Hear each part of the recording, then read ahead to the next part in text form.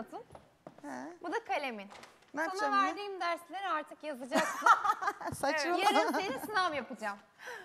Ya, Şimdi... ciddi olamazsın, saçmalama Melis. Arkadaşlar, Etmelisin ki unutmayasın. ikinci bir konu var. Neymiş o? Ben de sonra söyleyeceğim. Mehtap ve Burçak. Hanım. Paylaşımcı iki arkadaş. Elimde bir adet Murat var. Bu Murat'ı sizin için ikiye böleceğim. Bak işte. Çok mantıklı Yapma bir şey yapmışsın istersen. arkadaşım ya. Melis. Gerçekten. Sağ ol arkadaş. Ay sabah sabah heyecan oldum Melis. Şöyle. Onu Tam sen ortadan Gürkan için kes ama, yapmamışsın tamam mı? bence. Ortadan, Yanlış kişi tamam. için Burada yapıyorsun böyle Melis. şey olmasın. yarım Yani kalmasın. bence de Asla, yanlış asla. yapıyorsun. Bak. Bak, güzel %50'si senin, %50'si senin. Yanlış yerden kestin. Hakikaten, hakikaten çok güzel oldu. Çok iyi oldu. Bak, Evet, bir dakika. Buraya duygu. yarısı senin, yarısı da senin. Ay, lütfen resmin yanına koy. Çünkü paylaşımcı arkadaşlar olduğunuz için ben de Murat'ı siz size de paylaşıyorum. paylaşımcısınız. Yani Cansel'le seni paylaştım. Ne gibi paylaşımcı? Siz de paylaşımcısınız Hayır, arkadaşlar. onu oraya koyacaksın. Hayır koymayacağım. koyacaksın. Koymayacağım. Onu oraya Melis koyacaksın. koymayacağım. Benim Onu adayım oraya değil ki koyacaksın. Murat. Niye koyayım yani? Hani seninle ilgilenen kişi senin adayın da. Hayır değil. Ben Ama öyle açıkladım. demiştin. Hayır Oraya koyma. koyacaksın. Hayır koymayacağım. Oraya koyacaksın. Koymayacağım. Bak yırtamazsın onu. Benim getirdiğim şeyi yırtamazsın. Yırttım koymayacağım. Çünkü Ya Murat Murat benim belki adayım 3 kişi değil. paylaşmak istiyorlar. Yırttın mı? Evet. Yırttın mı? Yırt. Bak öyle yaşanmaz, böyle yaşanmaz. Ay yırt ya. Allah'ım yarabbim. Yırt Melis yırt. Zaten çocuk gibi çıktı. Ne Senin dedi? bunları giymeni istiyorum. Sen bana hediye mi alırsın kız? Hiç ben senden hediye görmedim. Hediye değil, bunları özellikle senin için getirtirdim. Anladın mı? onlar? Bunları dersimizde kullanacağız. Bunları şimdi senin giymeni istiyorum.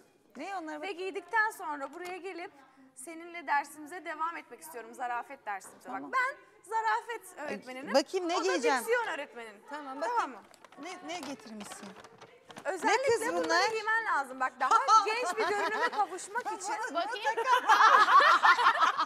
Bu çanta. Rezil etme dersi gibi bir şey oldu yani. Getirdiklerimi gösteriyorum da. Bak Duygucuğum bak. Ay. Seni direktmen yaş oranını düşürecek. Güzel. Ya Hadi şimdi- giy de gel. Hadi Allah giy de gel aşkına, şimdi bunları. bak. Hadi. Kıyafetime Hayır. bak. Hayır. Ay Duygu Hadi giy de gel. Güzel değil mi kıyafetim? Bak Duygu, dersimiz için rahat olman gerekiyor. Bir şey ben çünkü seninle beraber Kıyafetim çalışacağım. güzel. Kıyafetin güzel ama onlar tarzını değiştirmek Kıyafetim istiyorlar. güzel. Duygucuğum bence Bence onlara... zaraf böyle Ya ona mı zarifsin. soruyorsun Bak Duygu? Ama aşkım ben dersimiz Sen için Duygucuğum sen rezil olmak mı istiyorsun güzelim? Rezil ediyorlar seni rezil ol. Ya sen kimsin de karışıyorsun ya? Sen kimsin? Sen kimsin de Sen karışıyorsun? kimsin? İstediğimi söylerim, istediğimi karışırım. Sana sormayacağım tabii ki. Bana soracaksın, anladın Sen mı? kimsin? Sen burada bir şey Sen yapar. kimsin? Bak sen burada bir şey yaparken kimsin? bundan sonra bana soracaksın, Sen anladın kimsin? mı? Sen kimsin? Anladın mı? Sen kimsin? Sana niye Melis sen Musabet bana Kaya. soracaksın. Melis Musabet Kaya. Ay Allah'ım yarabbim. İsim olarak değil yani şahsiyet olarak necisin yani? İç mimar. Ne şey yapıyorsun? İç mimar. İyi ben de genel müdürüm o zaman. Ya Ne sen olacak? Kim nerenin kimden genel şey müdürüsün? yapıyorsun? Kim Papucumun kimden genel şey müdürü. yapıyor? Bak sana daha önce söylemiştim. Papucumun Ay. genel müdürü. Ya Melis ya seninle uğraşamayacağım hadi. Git onlarla uğraş bak. Ne oldu? Gürkan'ın aşk acısını mı çekiyorsun? Git hala? bak onlarla uğraş. Git bak. Sana dün soru Onlarla sormuştum uğraş. ben. Onlarla uğraş bak. Hangisinin aşk acısını çekiyorsun? Gürkan mı, Murat mı, Serhan mı? Ne Murat'ı Ha? ne Gürkan'ı ne Tankut mu? Serhan'ı. Hangisi? Senin gibi değildir en Kızım azından. senin yüreğin kaç odacıklı? Güldürme beni Melis. Sen beni güldürüyorsun. Sen ama beni biliyor musun? güldürüyorsun. Sen beni güldürüyorsun. Vallahi sana herkes güldü yeterince. Hadi ya hangi herkesten bahsediyorsun? Vallahi herkes güldü yani. Hangi herkesten Herkes bahsediyorsun? güldü. Bütün izleyiciler güldü. Ne yapacağız?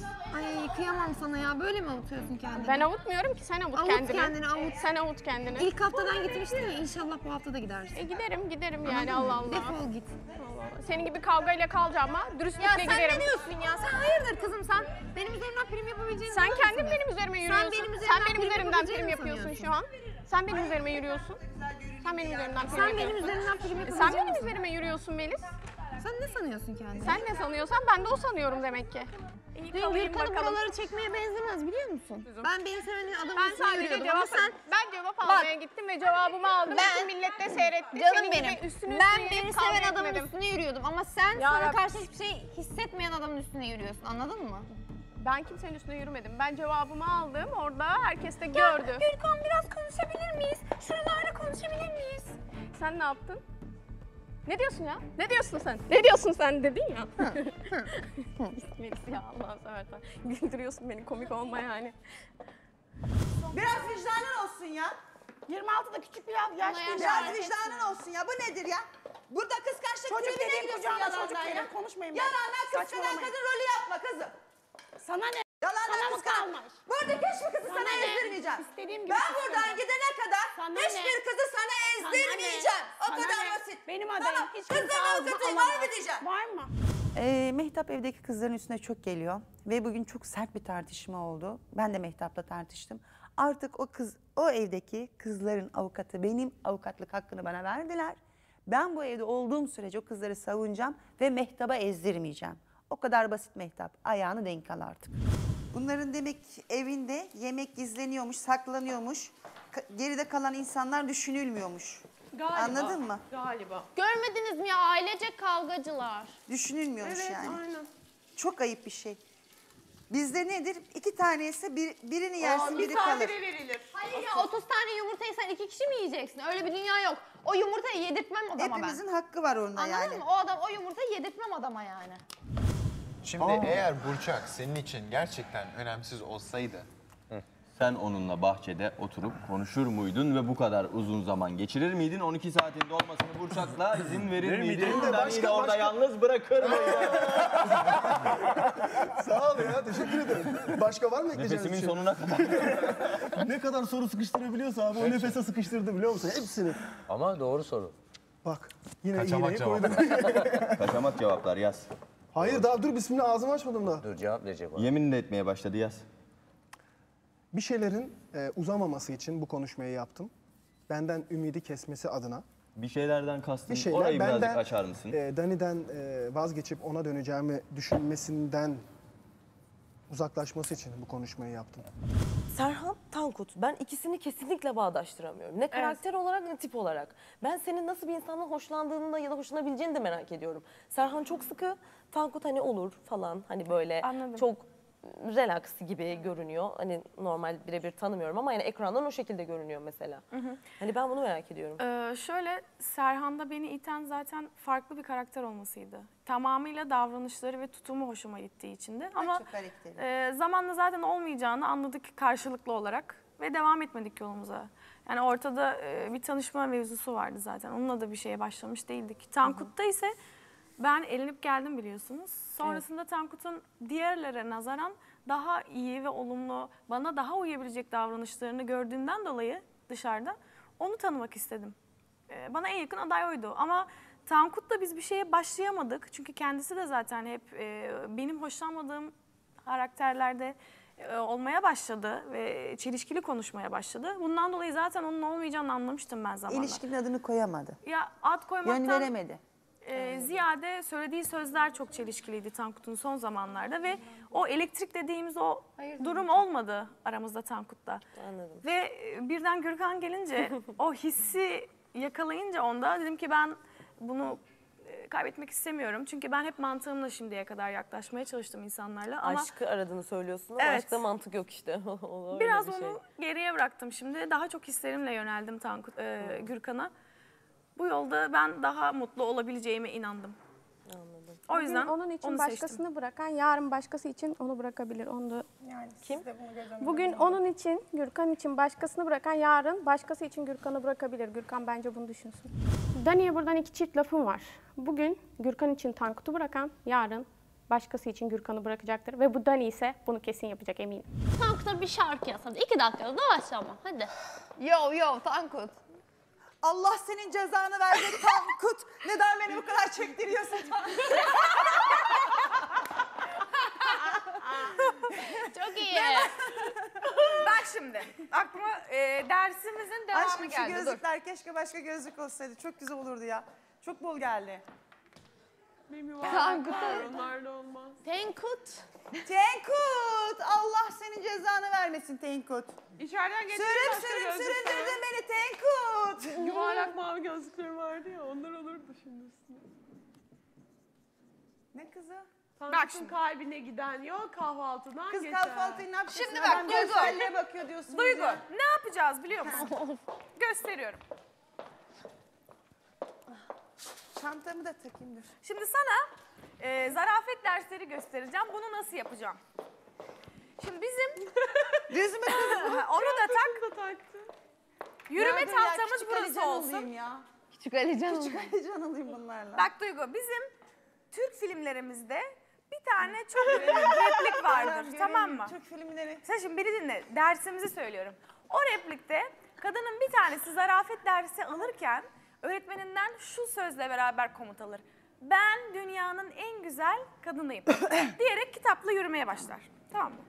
Ben dünyanın en güzel kadınıyım.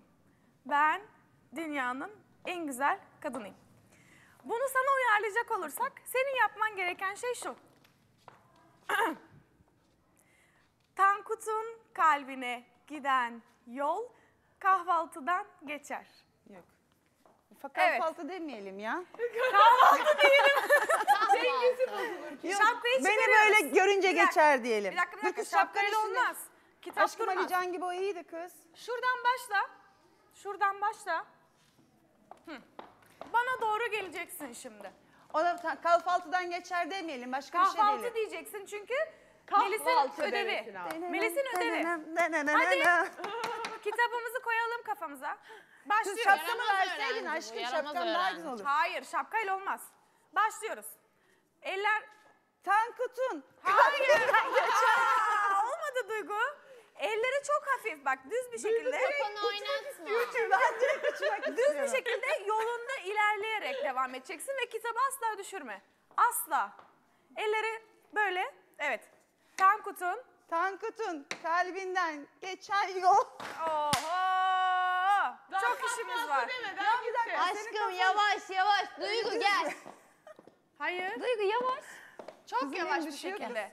Sen ellerini sallama o zaman. Dengeyi tutacaksın. Otur. Ay otur diyorum. Dur sen ben koyacağım. Dur. Sakin Duygucuğum, yavaş yavaş git. Yavaş ve dik dur.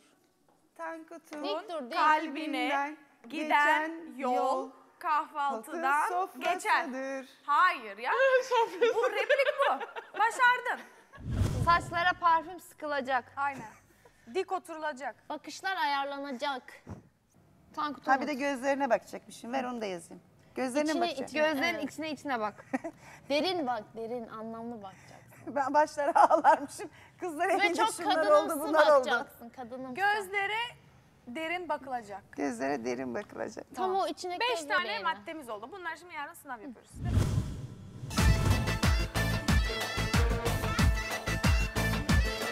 Hele bir ağzınızın elini öpün bak. Oy Mehtap kızım, güzel kızım benim. Dur tamam yeter, kaç kere öptüm. Senin karşına kim oturuyor sen biliyor musun? Kim oturuyor beyefendi? Bilo.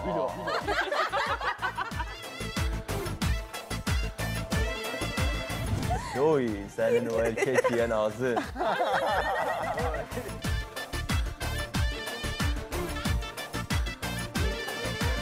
İkinci karımı da böyle besliyordum. En son boğazına kaldı.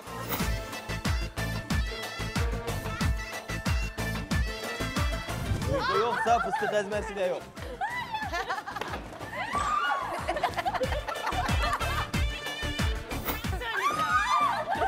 Ya evi kırdın, evi kırdın. Beğendin mi?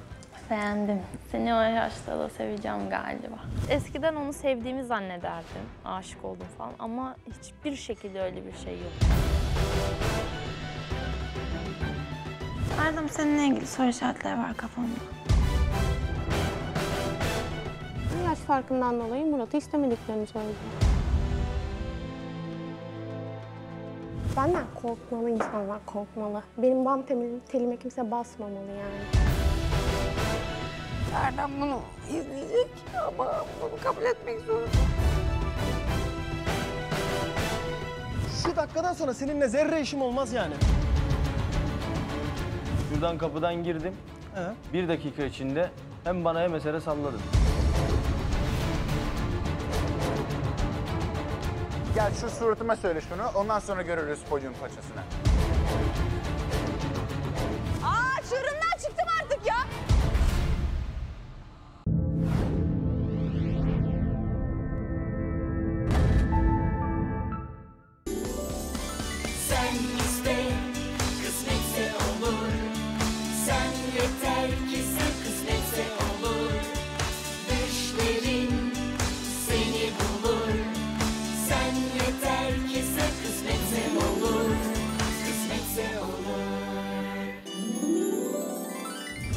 açabilir miyiz lütfen beraber? Tabii.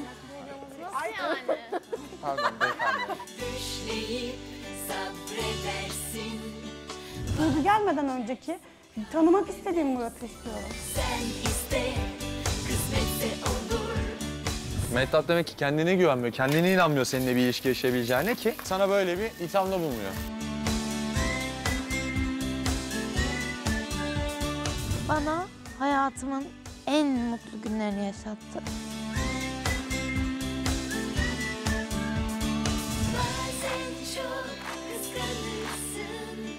Elim çok üşüyor.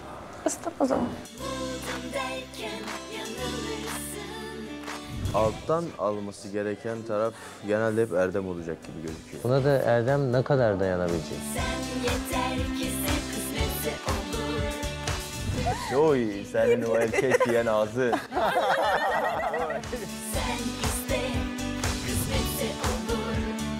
Bu saatten sonra Duygu benim himayemdedir. Kimsenin herifiyle merifiyle işi yoktur. Emre'ciğim hayrola? Ya Tankut dün sana masada bir söz verdim. Bir akrabam gelecek dedim yani. Evet. Seni Duygu'dan kurtaracağım falan diye. Evet, nerede? O akrabam vazgeçmiş. Duygu'yu senden kurtaracağım. Aha. Niye? Hayır, nasıl yapacaksın Yarın böyle bir şey? amcam gelecek. Tabii bu lafımı yememek adına, seni de burada mağdur durumda bırakmamak adına bir fikir düşündüm. Poşette ne getirdin acaba? Surprise.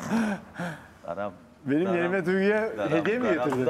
Evet, senin adına Duygu'ya hediye aldım. Bir adet eski tip yelek. Eski tip malzemeleri sayıyorum. Bir adet kasket. Sen mi olacaksın? Pardon, 2 adet kasket. Bir adet askı, az kullanılmış. 2 adet de. Askı. Burada bir adet süveter.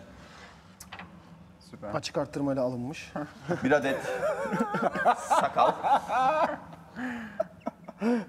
Sonra Lincoln gibi oldu. bir adet daha sakal. Evet.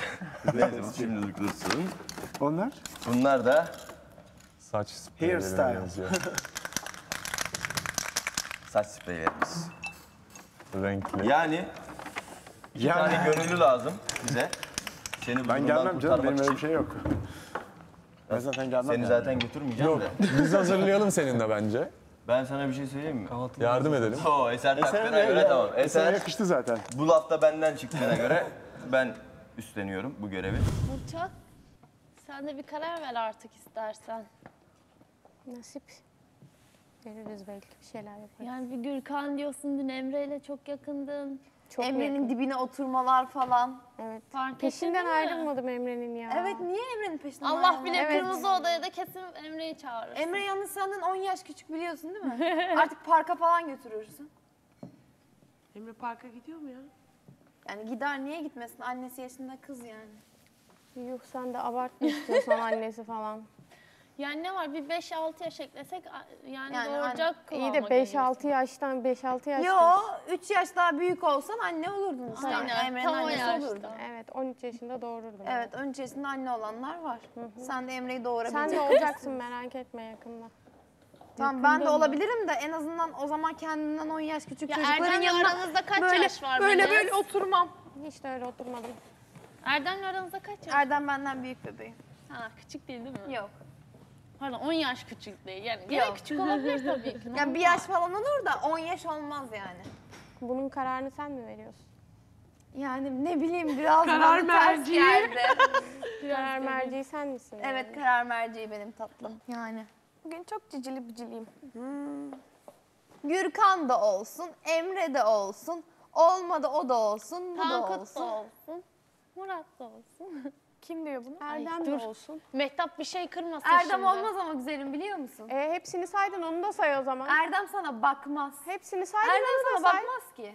Hepsini saydın onu da say. Diğerlerini Ya de bir say. kendine bak, bir bana bak ya. Erdem benden sonra sana bakar Evet mı? sen aynaya bak bir de bana bak. Kendine Bakıyorum de bak. işte. Evet. Baktıktan sonra söylüyorum zaten. Tamam. İyi bak ama tamam mı? Benim üstüme şey yok mu ona koyunca? Ben de istiyorum. Saçlarım bir şey söyleyeceğim. Sadece gözüken yerlerini Şu yapalım. an ne sürüyorsun? Şunu çıkart. Saçına beyazlatacağız. Çıkıyor değil mi? Gri. Ne o? Gri mi? Çıkıyor. Sprey Yıkayınca boya. çıkıyor. Okey. Bunu hiç kullandın mı daha evvel?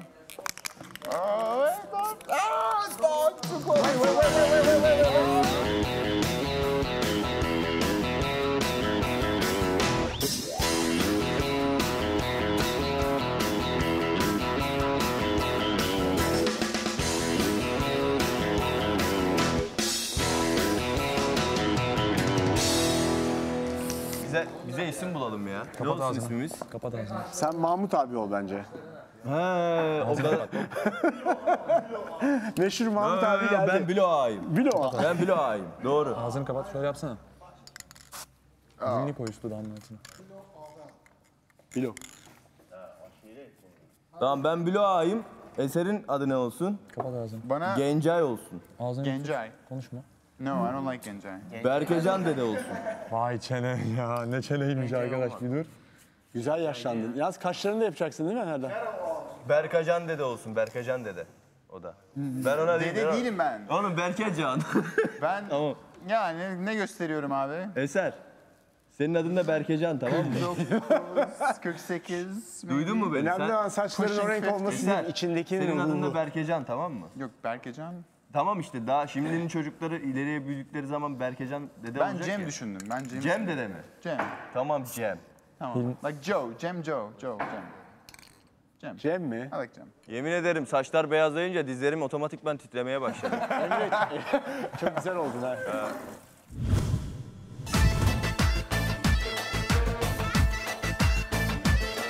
Hele bir ağzınızın elini öpün bak. Oy Mehtap kızım, güzel kızım benim. Dur tamam yeter, kaç kere öptün?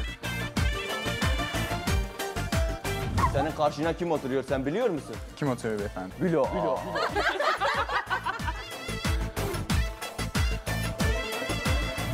Oy senin o erkek diyen ağzı.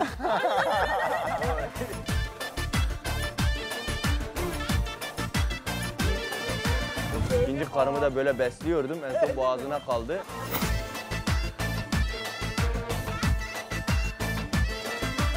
Uyku yoksa fıstık ezmesi de yok.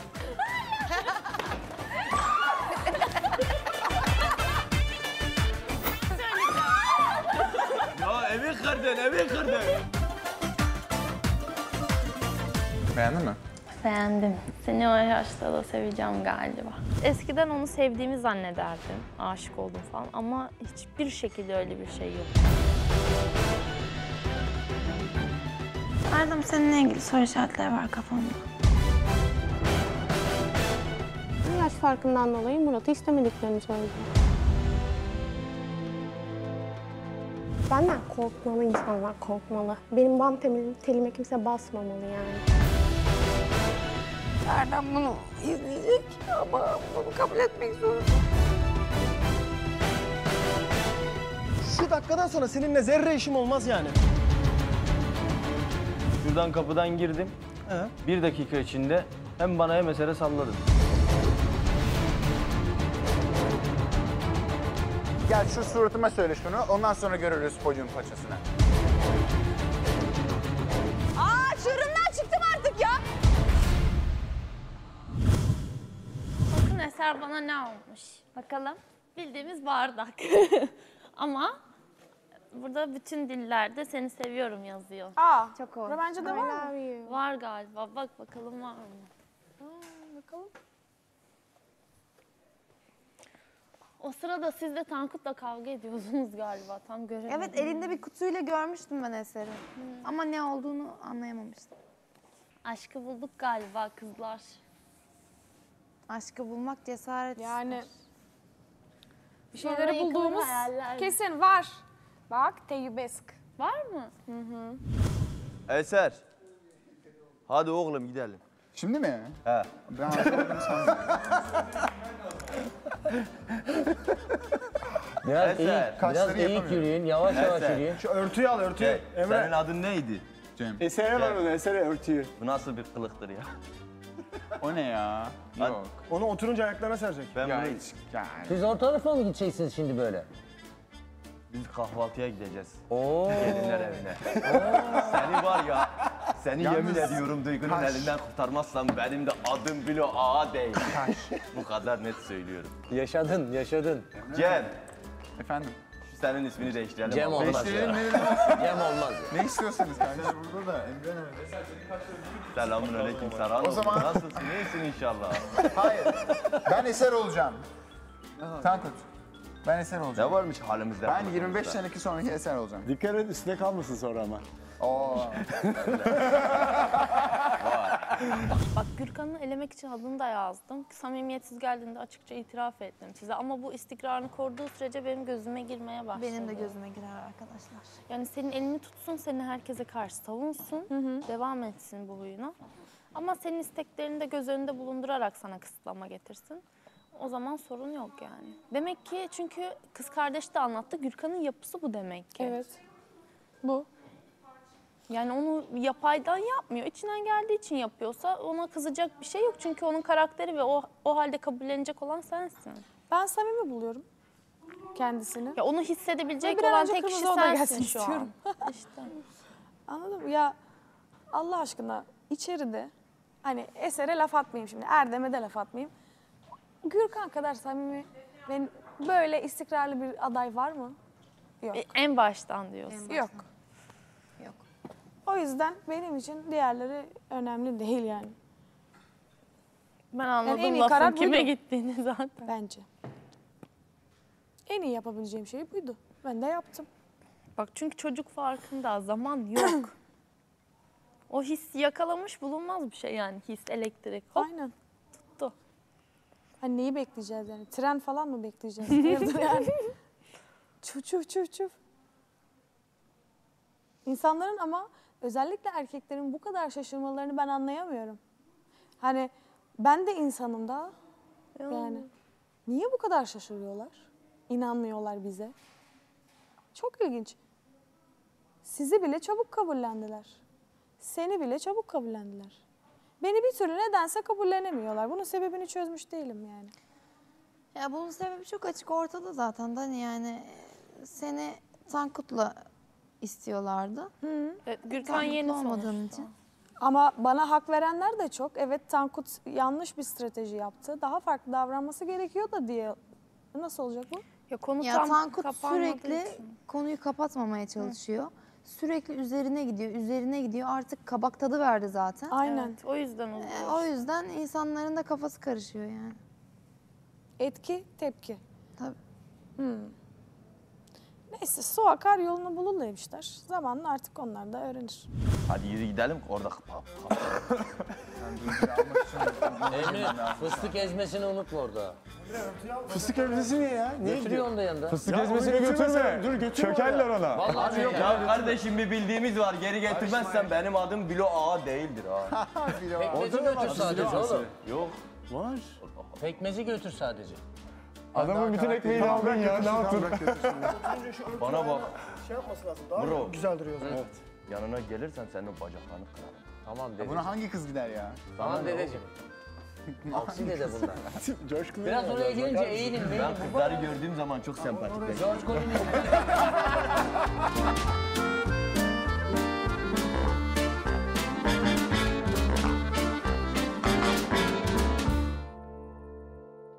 İki canlı karakteri Duygu için yarattık ve çok eğlenceli karakterlerdi. Duygu'nun artık çağırabileceği bir aday var Kırmızı Oda'ya. Erkek diye isyan etmesine gerek yok çünkü artık 2 tane erkek var.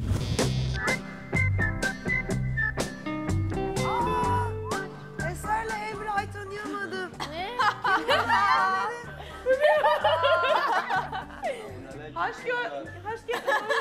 Nasılsınız? Hele bir ağzınızın elini öpün bak. Hoş geldin amcam. Ben Bilo Ağa. En son... Merhaba Öp bakayım. dedeciğim. Merhaba Cem. Bloğa nereden geldin? Oy Mehtap kızım, güzel kızım benim. Dur tamam yeter kaç kere öptün. Haçlık istiyorum. Hele sonra otur. Bana ne haçlık istiyorum? Duygu. Oraya Duygu otur. Senin adın neydi? Oturun. Mehtap kalk. Cem efendim. Buyur abi, buyur. Cansel kızımız. Yalnız bu yanlış kişiye talip olarak gelmiş. Oğlum sen 50 yaşındasın. Ne yapıyorsun sen o kızla ilgilen? Gel al. Beyefendi, siz biraz tonunuzu indirirseniz lütfen size şans tanıyorum. Ben Duygu Hele Hanım'la kibarcığa bak. Ben böyle insanlarla muhatap olmak istemiyorum. Nasıl insanlarla muhatap olmak istiyorsun acaba? Ben de öyle bir tip insan olayım. Senin karşına kim oturuyor sen biliyor musun? Kim oturuyor beyefendi? Bilo A. Bilo A kim?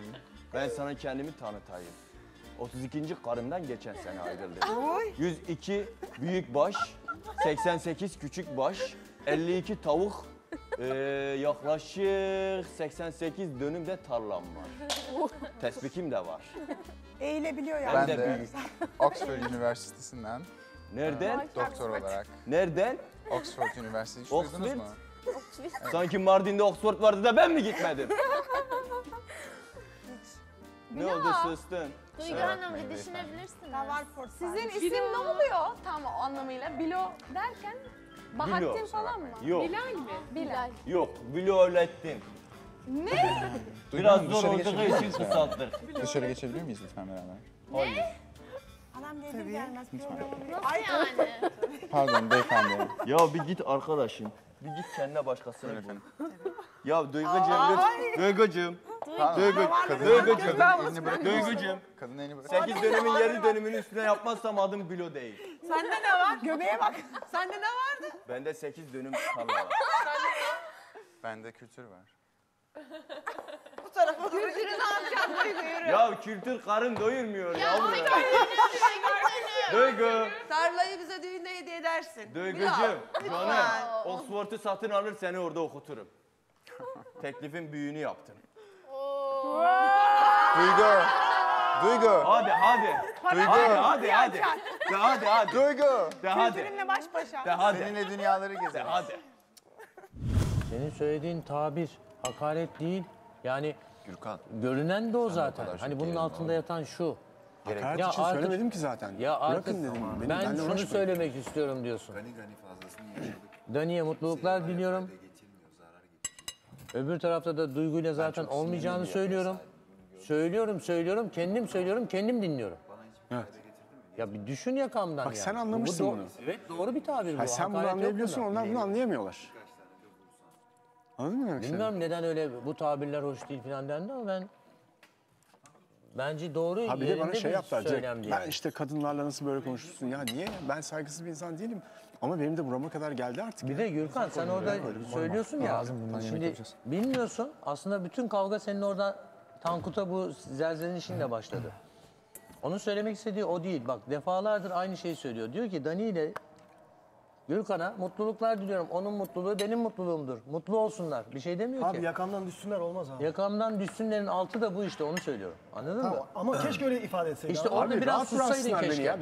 Benimle uğraşmasınlar Sen de kardeşim. keşke biraz sussaydın çünkü Tankut'u tanıyorsun abi. Tamam ama dünkü muhabbet tamamen Aynı onların evine döndü sonrasında burası yani. Duyguyu sana yönlendirme şeyleriydi yani anladın mı? Duyguyu gençleştirme falan filan anladın mı? Canım kardeşim, senin daha evvelden beğenmiş olduğun bir kız.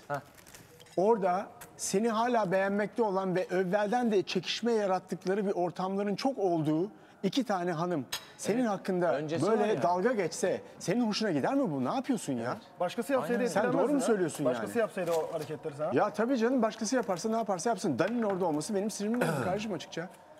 Bir de yani ayrıca Duygu'nun benle niye hala uğraşıyor? Evet. Bana abuk subuk niye şeyler söylüyor? Abi ben nasıl noktaya Ha koyuyorum? bir tane ben pozitif bir şey görmedim orada şakada ya. Ama bak sende de şu hata var. Bak yok abi ben bunun farkındayım. Mesela ben nasıl Burçak'a diyorum ki zınk bitti abi işimiz yani. Benim bitti. Lütfen hani daha Ha fazla... bak benzer pozisyonu sen yaşıyorsun doğru. Tamam abi onu demek istiyorum. Ben nasıl Ben abi bir de şey onu yapıyorum? anlatıyorum. Bahçeye çekiyorum, orada konuşuyorum, burada konuşuyorum diyorum ki arkadaş. Kardeşim sen benim işim yok. söylemediğimi nereden biliyor musun? Kaç kere ben söyledim bunu? Ama ben Daha ne diyeyim? hepinizin göz önünde söylüyorum, orada söylüyorum, burada söylüyorum. Hani insanlar... Tankut da söyledi. Her bağlandığında söyledi. Ya, teşekkür ederim. Allah'tan buradasınız. Ya senin o söylediğin Abi o zaman- artı çarpı 15 O diyelim. zaman saplantı. Bak Her senin seferinde söylediğin çarpı söylüyor. 15 yani diyelim en yani. sonunda da dedi ki ya Allah aşkına düşün yakamdan ya. Evet. Tamam mı? Bir bakın Sinirlendim artık kendi ya. yolunuzda. Abi o zaman- Benden olmaz yani demek istiyorum. Benim bu sağlığımı, ben bu fitliğimi arkadaşlar açıklıyorum burada.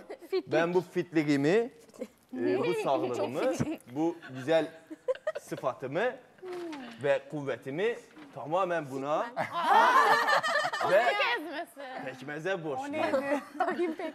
Yani bilmiyorum sizin Amerika'da böyle şeyler var mı ama bizim orada çok meşhur. Var efendim. Onu aslında Amerika'da Yok Duygu'ya getirmedi. Bunlar benim. Sizin değil. Giderken kendimle geri götüreceğim. Yoğurt getirseydiniz siz ayran yapardık. Şöyle geri koyayım. Köy yoğurdumuz yok da. Bana bir gözlerinizi bak. Üzerinden çekin. Yemin ediyorum Bakar vermem. mısın adam Göz fındık hakkı. ezmesiyle geziyor ya. Yani Duygucuğum sen Aa, düşün. Mardin'de fıstık ezmesi var mıydı ya? Fındık ezmesi yanından ayrılmıyor.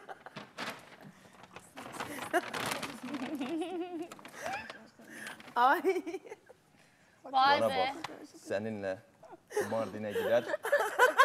Ay nasıl keyif yerine Hastaydı bu kadın. Seninle- Gelene kadar yatıyordu şuracıkta. Hastaydım gerçekten hastaydım.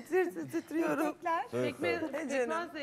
Senin bu zamana kadar duygularınla bu erkekler çok oynadı yavrum. Benim hiç öyle bir niyetim yok. Seni buradan alacağım. Mardin'e gideceğim. Duyguyu kolay kolay vermiyoruz. Sen bize kimsin? pekmez bile vermedin sen bize. Yalnız Göz kızım, hakkı dedik. güzel Evet, kızım. Oy benim güzel kızım gel. Gel buraya Burada gel. kaç kişiyiz Onlar yalnız? benim için bir tane. Ağam kaç para başlık var? Aa, evet, Ben vermeyiz anlamadım. öyle. Vallahi ben- Öyle kolay değil almak bizden kızı. Evet. Daha yeni de söylediğim gibi 88 tane büyükbaş öküzüm vardır. Bunların yaklaşık 50 tanesi tarlayı sürmekle uğraşıyor. Geriye kaldı. Size duyguya karşılık Geri kalanı bize mi verin? 50, 38. 38. Tam 12 tanesini size verebilirim. Niye geri kalanı başka yere mi sürüyor?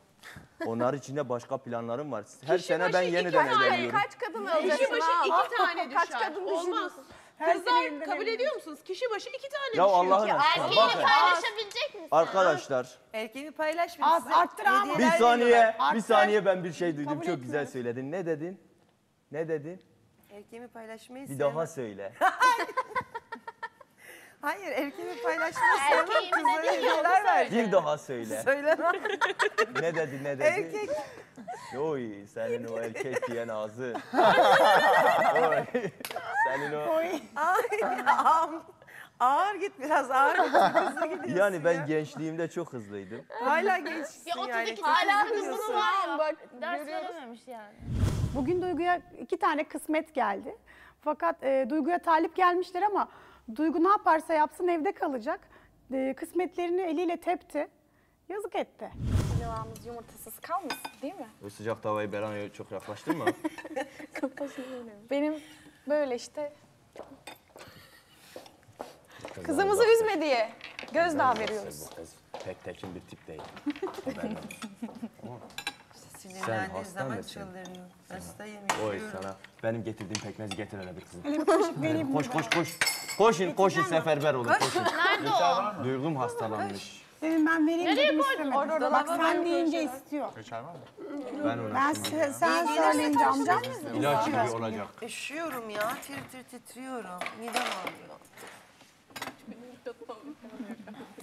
Pekmez var. Getir. Komple yesin. Hele ver versen. Yedirmez ki bile cimri yani bir kaşık verir. Gel canım benim gel. Sen madem hastasın. Ay elleriyle besliyor beni. Ay Vay, nerede vay, bu vay. devirde böyle Tabii adam. tabii. 32. karımı da böyle besliyordum. En son boğazına kaldı. Gel. Oh. Bir kaşık daha. Şifadır ha. Evet Yemin evet ediyorum ki hastasın ben hadi. bunu özel olarak yaptırdım. Oh. Şunu kaldırın daha fazla gerek yok. Kaldır. Ben de bunu bekliyordum Bilo senden. Ortadan kaldır kimse yemesin. Tankut'un orada çok fazla üzerine gidildiği görülüyor. Evet. Ve sen gereksiz yere aslında Tankut'a sinir yaptın. Bence sinir yapacağın kişi Tankut Bence de. değildi. Gerçekten bak ben sana bunun bir dost olarak söylüyorum. Hani nasıl algılarsan da algıla fark etmez ama sen orada Tankut'a yapmayacaktın bu hareketi. Bence de. Bence bir daha böyle bir şey için birbirinizle Ama tartışmayın. Tankut'un yanında da dedim ki adam burada. Bir daha bunları istemiyorum. Söyle suratına bitir noktayı koy dedim dün. Arkasına döndü bir şeyler söyledi. Ya Tankut onlar dedi da falan. saygısızca konuşup beni konuşturmayıp aman biz de zaten böyle konuşma deyip tavır yapıp bittiler önümden. Ben de bir şey söylemiyorum Çekeceğim artık. abi Dani gel diyeceğim. Tankut gel diyeceğim. Konuş abi. Kardeşim senin bir erkek olarak zaten Benim bunu artık yapman onlarla lazım. konuşacak, benim onlarla konuşacak hiçbir şeyim yok Dani'ye artık şunu abi. söyleyeceksin. Başka bir şey Uğraşmasın Dani'ye benimle yeter. Tankut'la ilgili senden bir Uğraşmasın şey benimle. duymak Ya şimdi veyahut da şaka Bak, Serhan- neyse yapmanı istemiyorum. Şimdi Serhan demin bir şey söyledi. Güzel bir şey Benle söyledi. ilgili bir şey yapmayın, yapmasınlar. Ne yaparsalar Dani dedi yapsın. hani bir şeyler yapmaya çalışıyor Mutlu ama olsun, şimdi yeter. hiçbir şey ortada yoksa Tankut mesela bir laf söylüyor. Yine başlıyor bu. Hayır Tankut bir şey düşünmeye söylemiyor. başladım ama şimdi ben bir de şunu düşünüyorum. Acaba Dani beni kıskandırmak için falan mı seninle bir takım ilişkiler Yok öyle falan bir şey gidiyor? alakası yok. Ben onu da onları da düşünmeye başladım yani. Yok öyle bir şey yok. Hayır benle... Olasılık dahilinde. Abi benle hiç alakası olmayan bir insan. Ben o uyarıyı yaptım zaten. Beni bir anda böyle ortada bırakan bir insan niye hala benimle uğraşıyor kardeşim? Bana karşı bir hisleri yok ki. Ben yani ne söylesem de niye benim üstüme geliyor? Bitmiş gitmiş. Sen yeni işte tanımaya çalıştığı adaysın. Niye hala benimle uğraşıyor ki? Bir de bunu düşünmek lazım yani. Melis Erdem de öyle yapıyorlardı. Kavga ediyorlardı. İlişkileri bitmiş, bir hafta, 2 hafta geçmiş. Kavga ediyorlardı. Ben dedim ki sizin ilişkiniz bitmemiş kardeşim. İlişkili olan insan kavga etmez. Hadi bak ne durumda var. Arkadaşların seni üzüyorlar mı? Zaman zaman izliyorlar abi. En çok üzen kim? Şu Mehtap. Mehtap kızım, sen niye benim duygumu üzüyorsun? Herifime göz dikiyor. Senin herifin kimdir? İşte. Ben de o yüzden çıkıyorum. Herifine falan göz dikmiyorum. Kendi kendine gelin gibi oluyor. Şu saatten sonra duygu Hiç, benim kendi kendine himayemdedir. gelin gibi oluyor. Kimsenin herifiyle merifiyle işi yoktur. Bu saatten sonra duyguya karışanın, alnını karışların parçası da beni bulur. Ona göre. Kimse yok diye yakınıyordun gördün mü? Geldik işte. Ama maşallah Ben gördüm ağlıyordu ya, çok üzüldüm. Erkek dedi böyle. Dedim o benim. Bu dedim benim. Bu arada bu tankuttan da uzak dur, daha fazla yanaşma. Yemin ediyorum o tankutu buradan aldırırım. Hadi Mardin'e dedeciğim, hadi bakalım. Duyguyu da götüreyim mi? Size kızımız vermiyoruz. Duygu da gelsin mi? Ama bu gelecek. Gelmesin. Ya bu nasıl bir dedelik? Sakın verme. Sakın verme. Duygu yoksa fıstık ezmesi de yok. Duygu yoksa fıstık ezmesi de yok.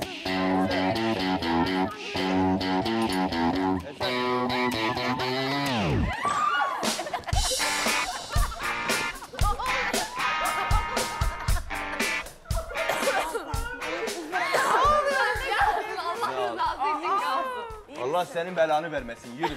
Bir şeyiniz var mı? Bölüm. Yok. Yemin ederim kalsın Eğer bir şey söyleyeceğim. Ya evi kırdın. Çöz. Fıstık ezmesi bu ya. Bu kadar olmaz. Fıstık ezmesiymiş ya. Duygu, sana bir şiir okumak istiyorum giderken. Tamam. Mardin'deydim. Televizyonda gördüm seni. İçli ağlıyordun. Erkek diyordun. Yüreğim yandı, dayanamadım. Dedim hele bir gideyim ben bunu bir göreyim. Çıktım buralara kadar geldim. Ama sen beni istemedin. Kendin kaybettin.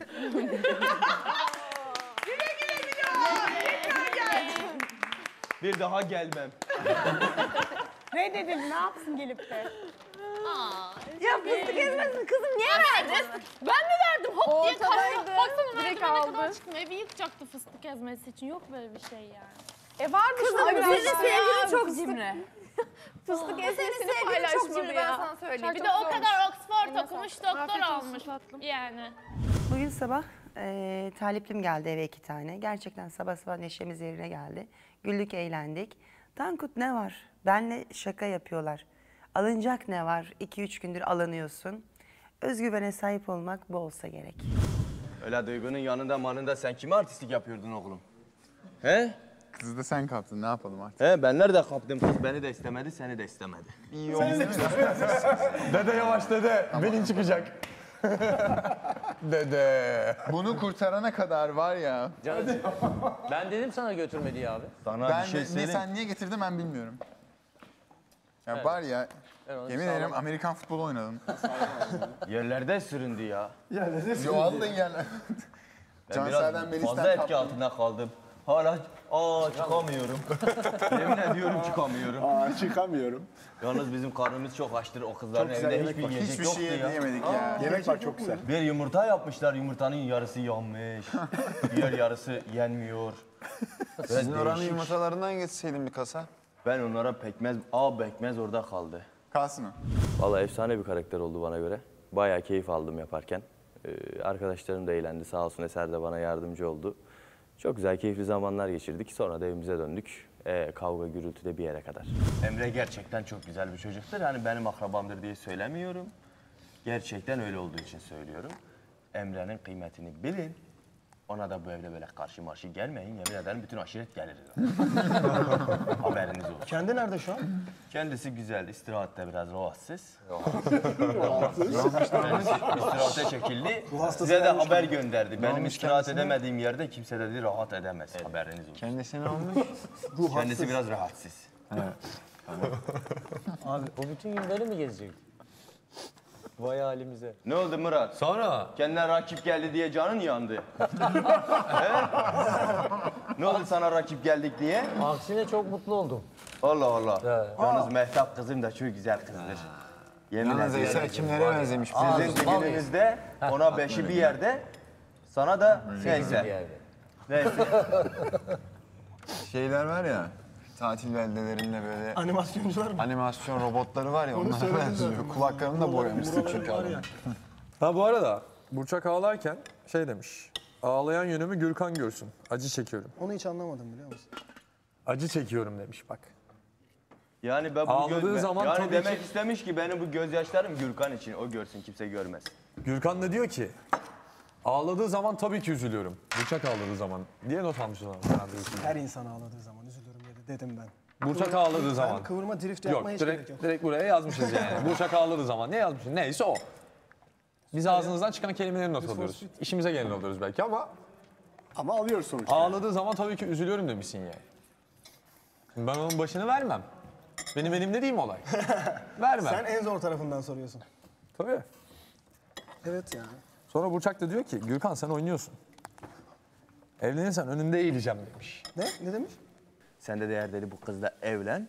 Ben dedi ne yaparım dedi. Senin önünde eğileceğim. Ha, senin önünde eğileceğim dedi. Can sen ne kadar kıskançsın. Evet ya. Kıza sandalye getirtmiyorsun. Ha?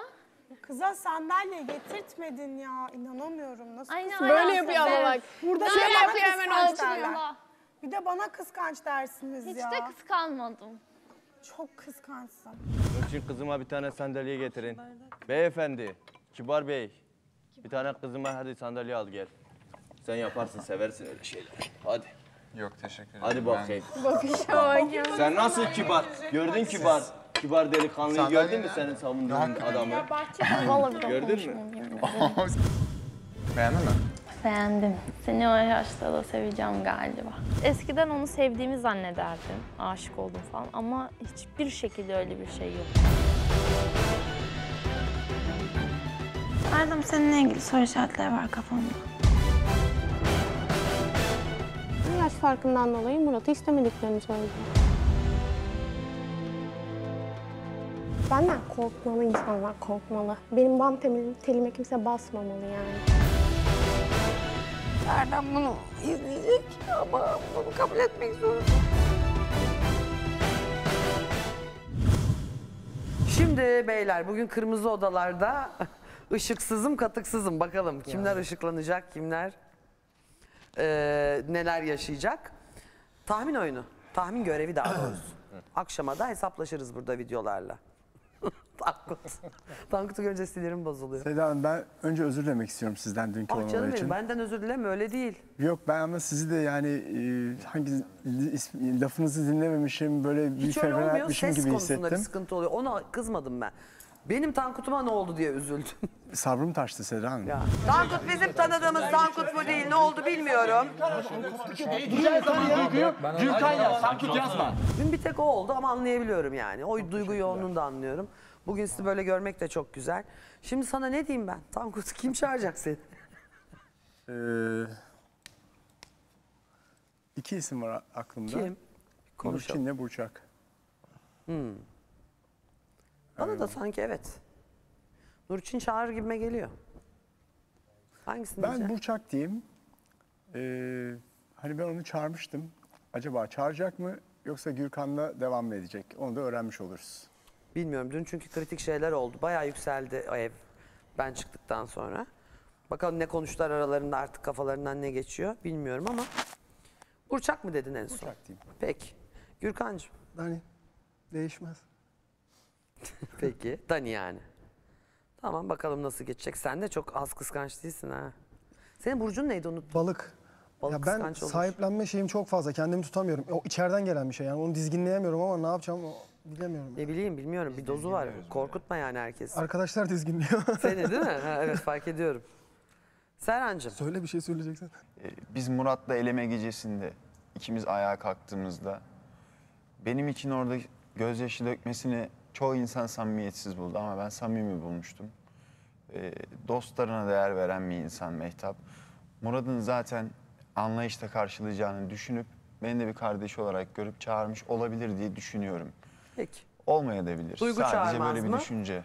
Duygu ablamla çağırabilir çünkü her zaman bana kardeşim diyor. Ben de onu sahiplenip korumaya çalışıyorum. Ablaya sahip çıkalım. Evet. Evet. Peki Ben o bu zaman. sefer Duygu ablam diyeyim. Peki hadi Duygu diyelim. Ben çünkü Mehtap'ın bu kırmızı odaya önem verdiğini biliyorum. O bir tek romantiklik der ya o işe. Yani ikisi de gerçekten içten değer veriyor bana. Veriyor. O yüzden Duygu çağırabilirler. Murat. Çıktığın kız mı? Tabii ki. Aranız nasıl? İyi, fena değil. Yani işte bir takım olaylar yaşıyoruz ama yine tabii ki Kırmızı Oda'da biz Mehtap'la devam edeceğiz. Peki. Bilo Beyciğim. Tabii. Kim çağıracak seni hele? Vallahi bir ben var benden içeri, benden ötürü, benden ziyade.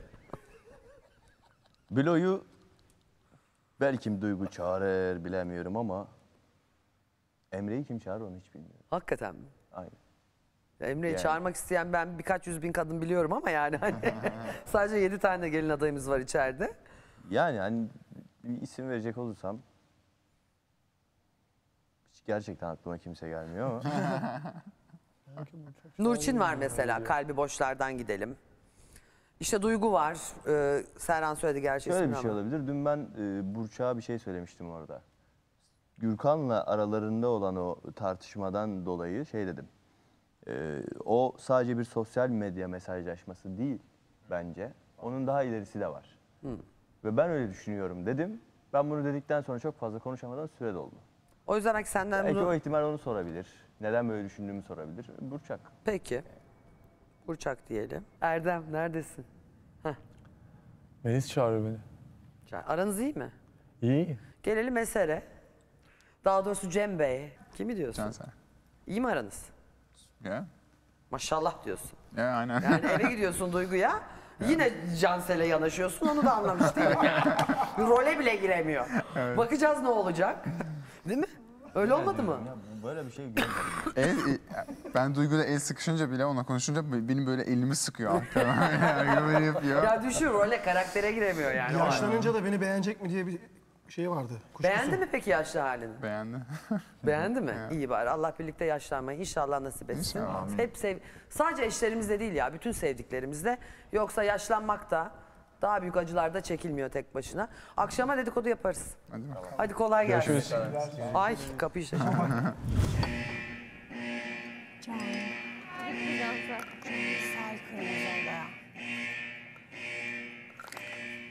Pekmezlerini götür unutmuşlar. Ay hayatta götürmem.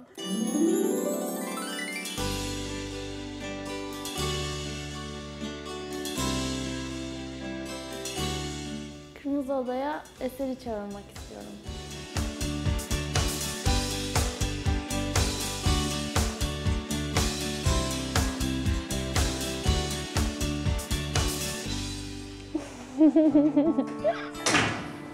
Merhaba. Merhabalar. Nasılsınız?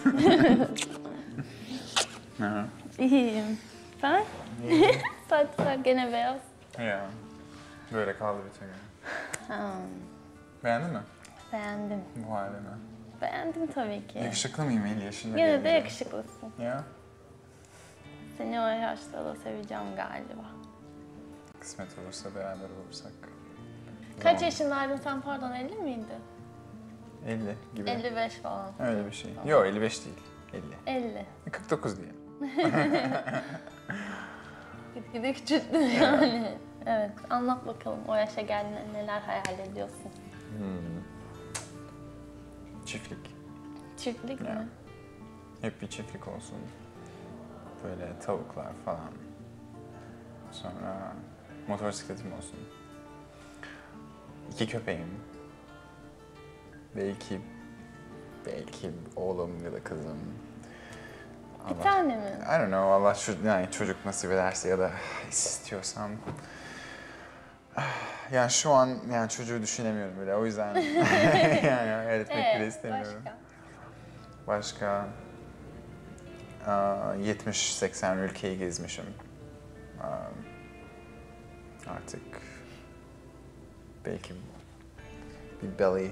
Hayır. No, sanmıyorum. Göbek olmaz sende artık. Sanmıyorum. Bence de. Sen? Ben öncelikle dünyayı gezmiş tabii ki senin gibi. Bol bol çocuğum olacak. Torunlarım olacak ama fit olmam lazım. Well, iyi ki de bak o fıstık ezmesini aldım. Evet. Çünkü ben biliyorum senin yiyeceğini. Sen onu 2 günde götürdün. Yani? Yeme. O ne kadar kalorili biliyor musun? Sen niye yiyorsun? Ben yemiyorum, ben yediriyorum. Orada 2 parça da belki ben alıyorum. Yani. Onlar seviyor. O da yani 7 kişi bir hafta yine kişi başı 2-3 Ya ben yine tarz olmak istemiyorum yaşlandığımda. Sen benim gözümde hep fıstık gibi kalacaksın. Gerçekten Onu mi? biliyorum. 70 yaşında da mı fıstık gibi kalacağım? Niye biliyor musun? Niye? Çünkü söyleyiş tarzın, bir şeyleri konuşma tarzın o beni çekiyor sana. Tek o mu? Her şey ama ya o sen ağzını açınca ben o ağzını böyle yesim geliyor. Gerçekten mi? Gerçekten o gerçekten bilmiyorum ben. Ben de en çok senin beni her haline sevmeni seviyorum. Çünkü ben de öyle. Sen niye kızdın ben Nurçin'e şey getirdim diye? Sandalye mi? Evet. Yok. Orada böyle bacağımı elimi sıkıyorsun, Niye yemek musun? yemiyorum. Şimdi bak Nurçin şu an benim arkadaşım olabilir ama o sonuçta senin için gelmiş bir kız ve senin en ufak bir hareketinden bile umutlanabilecek bir kız belki. İyi de yani ben ne yapayım orada yani kız şeyde mi kalsın Ya kalabilir Eser, bak sana şunu söyleyeyim. Centilmen bir insan olabilirsin ama bazı şeyler beni rahatsız ettiğinde durman lazım. Çünkü sen bana bir şey yapma dediğinde ben yapmıyorum. İyi de canım benim o sadece şey verdim. Zaten kız neyse, bana aramızdaki ne şeyi ya? biliyor. Nurçin'le mi geçireceğim kırmızı odamı? No geçirme zaten. Sanki senin Ama umrunda mı o? Ama şu an hala kolum acıyor. Sanki o senin umrunda mı? Değil. Umurumda tek şey var sensin. Gerçekten. Evet ve o sırada o fıstık ezmesiydi. Harbiden ya, fıstık ezmesinin merdivene kadar kovaladım seni. Düştün gene bırakmadın. Bırakmam. O kadar mı değerli? Benden Şişmanla mı ne diye değerli? aldım ben? Şişmanla mı diye evet. Yani seni düşünerek evet yani ne yapalım? Hadi öyle bahane olsun hadi tamam. O ve evdeki tepki o yüzden kurtarmak zorunda kaldım. Erkekler de tepki verecek yani. O yüzden ya. Ama getiririm ben sana bir yer. Ne yapayım sence de? İçeride durumlar nasıl? Ne diyor Gürkan diyebilirsin ya da işte... Gürkan mı? Ya lütfen ya. Ne bileyim düşün işte bir şeyler sorarsın. Sor yani. Gürkan kendini yeterince Tankut'u gösterdi sor yani. diyemiyorum. Daha Şimdi fazla Tankut'a prim da yapmasına sorulmaz. izin vermeyeceğim buradan, bu evden. Hani bana Melis bir şey demişti, hatırlıyor musun? Bu evden prim yapmana izin vermeyeceğim demişti ya. Ben de aynısını yapacağım. Bu evden prim yapmasına izin vermeyeceğim. Kimin ya? Gürkan'ın. Kalkıp da benim üzerime oynuyor ya. Kalkıp buraya işte yok yılın aşkını yaşıyormuş gibi kalkıp da burada 2 günde el ele sarılıp kalp içine isimleri yazmakla öyle aşk yaşanmıyor. Millet burada kaç aylardır el ele tutuşamadan oturdu. Sıkıysa öyle yaşayın. Hani belki sen buraya geleceğini öğrenince ve senin geldiğinde takip edince demek ki hani Gürkan geldi diye umut bağladı. Ha adam hakikaten dediğini yaptı. Sözün nereymiş diye düşündü. Bana sahip çıkar gibi. Sonra burada seni beklerken sen Dani deyince hayal kırıklığına uğradı. Bence. Ama geldiğimde biliyorsun kimse yoktu. Onun ne zaman geleceği belli değil, bilmem O ne yüzden değil. de sana söylemesini, yani söylediği şey hani acele etti, başkasına gitti dediği şey orada bekleyebilirdi beni bir hafta. Belli değil. Bence belli. Yani 3 kişi var. Üçünden biri. Tabii. 3'te 1 ihtimali vardı yani. Ya Ve biz ayda bir kişi alıyorduk. Onu düşünmedim ki. Ben zaten ilk adım bastığımda söyledim Ceyda ya. vardı.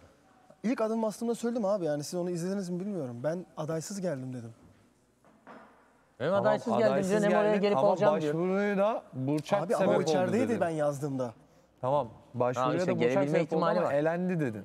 Ama sistemi bilmiyordum ki hani 3 hafta 4 hafta bilmiyordum yani bunları, anladın mı? Ya yoğunluktan dolayı uzayabiliyor. Hani bunları göz ardı etmemen lazımdı. Çünkü programı takip ettiğini söyledin. Ama bir de şöyle bir riski Geri var. dönüş olduklarını biliyorsun. bir hafta sonunda eğlenebilir mi diyeceksin? Doğru söylüyorsun. O riski de aldım ama ben Gürkan yerine yani Gürkan olarak söylemiyorum. Gürkan gibi bir durumla başvurup da buraya hani gelmiş olsaydım. Tabii öyle şeyler yazıp. Bir hafta boyunca ben burada kalmak için mücadele eder ve Burçak'ı buraya getirmek için de herkesi ikna etmeye çalışıyorum. Ama demin bak kahvaltı masasında bir şey söyledin. Ki sen ikna etmene gerek kalmadı zaten getirdik. Ben beklerdim dedim. Ama ben bekliyorum. Burası beklemedi yani. Anladın mı? Ne yapayım yani? Hislerimi mi tutayım yani? Ne yapayım? Yapmak için bir şey yapmadım ki ben 34 yaşındayım yani. Hiç bir şey olsun diye de bir şey yapmadım. Ama dediğim gibi olay yani yemin ediyorum çok spontane gelişti yani. Hiç aklımda annemler beğeniyordu. Ama evde çok zikretmiyorlardı çünkü ben Burçak'tan bahsediyordum. Burçak'a beğeniyorum. Hani gidersem onun için giderim falan diyordum. Ama Dani gerçekten çok spontane ve çok yoğun bir şekilde oldu yani. Ve kahvaltı masasında özellikle Melis'in de hani kulağıma bir şeyler fısıldaması o da hissetmiş, anladın mı? Bu olayı pekiştirdi yani. Peki sen çabuk vazgeçer misin? Çabuk vazgeçmiyorum ama dediğim gibi duygusal anlamda yara alırsam kendimi daha çok fazla kaptırmadan atarım geri. Birden çekiyorsun. Aynen, çünkü denenmiş denenmez diye bir şeye sahibim. Daha çok yara almamaktan yara almaktan korktuğum için, anladın mı? Duygusal anlamda beni yaralamayacağına inandığım için hani bu konuşmayı onunla da yaptım. Çünkü benim olayım çok farklı olduğunu biliyor. Hani evde çünkü genelde atıyorum kimle tanımak istediği 2-3 isim olmuştu. Hissettirememiş abi kıza bir şeyler. Kız burada haykırmadı mı hepinize? Ben insanım. Aşık olmak istiyorum. Bir şeyler hissetmek istiyorum artık diye. Haykırdı burada kız. Demek ki ben onu verdim. Demek ki karşılıklıymış. Mesela ben vermiş olsaydım o yine almayabilirdi. Sen yoktun ben ne yapayım dedi. Ondan sonra Dani'den elektrik aldım. Böyle bir şey var mı? Sen yoktun ben ne yapayım? Sen olsaydın. Bütün adaylar Dani'den elektrik alıyor ki. Burada böyle şey yaptım ve de şey dedi bana. Sen yoktun ben ne yapayım? Ondan sonra Dani'den elektrik aldım. Sen olsaydın sen olurdu. Bu ne demek? Oynuyor işte. Bir şey söyleyeyim mi? Benim Bu ne mi Gürkan'la demek? hiçbir şeyim yok Bu yani. benim Dani ile olan aramızdaki ilişki tamamen sahte demek. İşte bunu anladı zaten herkes gördü İnsan bir yani. flört ediyorsa şu an şu yolda. Ben şu an Murat'la görüşüyorum. Şaka yani. Murat sen olmasaydın işte sen olmasaydın şu olurdu desem ben burada Murat'ı ne duruma düşürmüş oluyorum, hesap edebiliyor musun? Yani. Burada Dani'yi küçük düşürüyor, farkında değil. Biz orada 14 kişi izlerken birlikte, o da aynı anda o lafı söylerken Dani'yi hiç düşünmeden konuşuyor. Çünkü neden biliyor musun? Bence değer vermiyor. Değer veren insan 2 kere tartar konuşur. Hadi bakalım. Hadi bakalım. Konuş işte. Konuş. İçinde kalmasın Melis.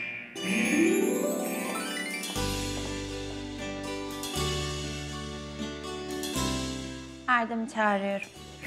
Hadi bakalım. Hadi bakalım.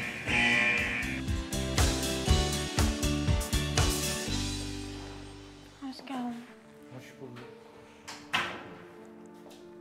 Hapşi. Hoş geldin. Nasılsın?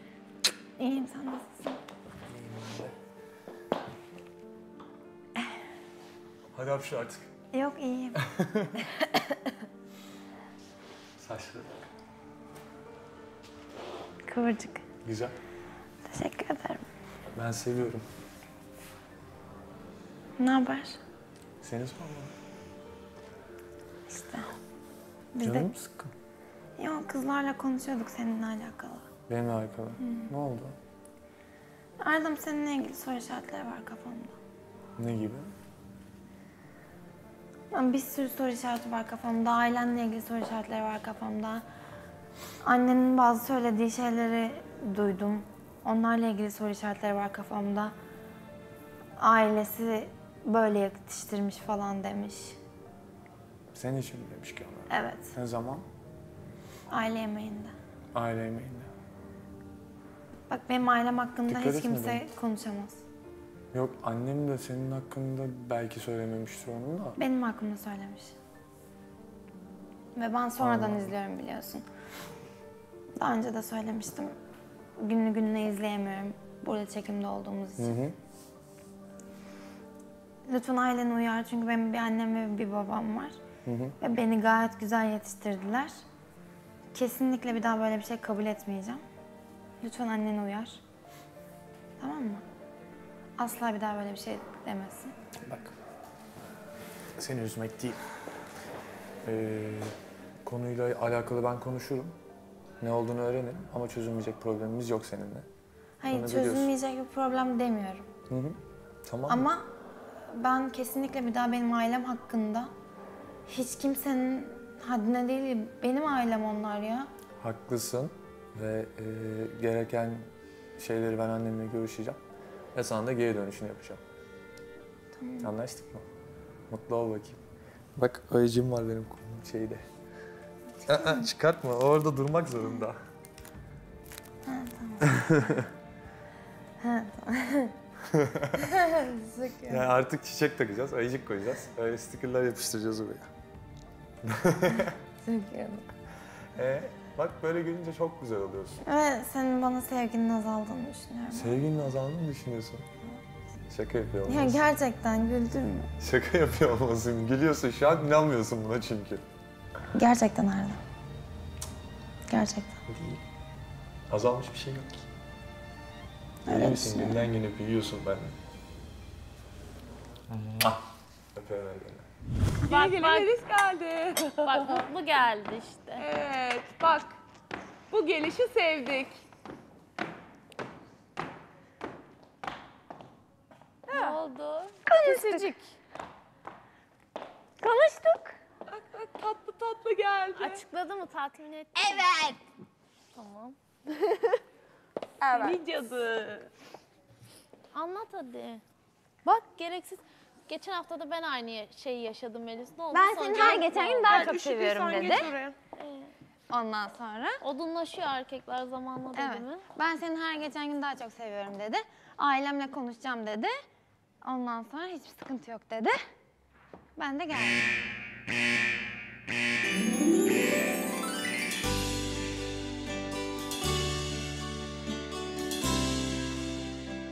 Kırmızı odaya Murat gelsin bugün. Hay bakalım kırmızı. 12 saatinde olmuştu Murat. Murat Bey hadi. Hapsoda'yı elime aldım ya.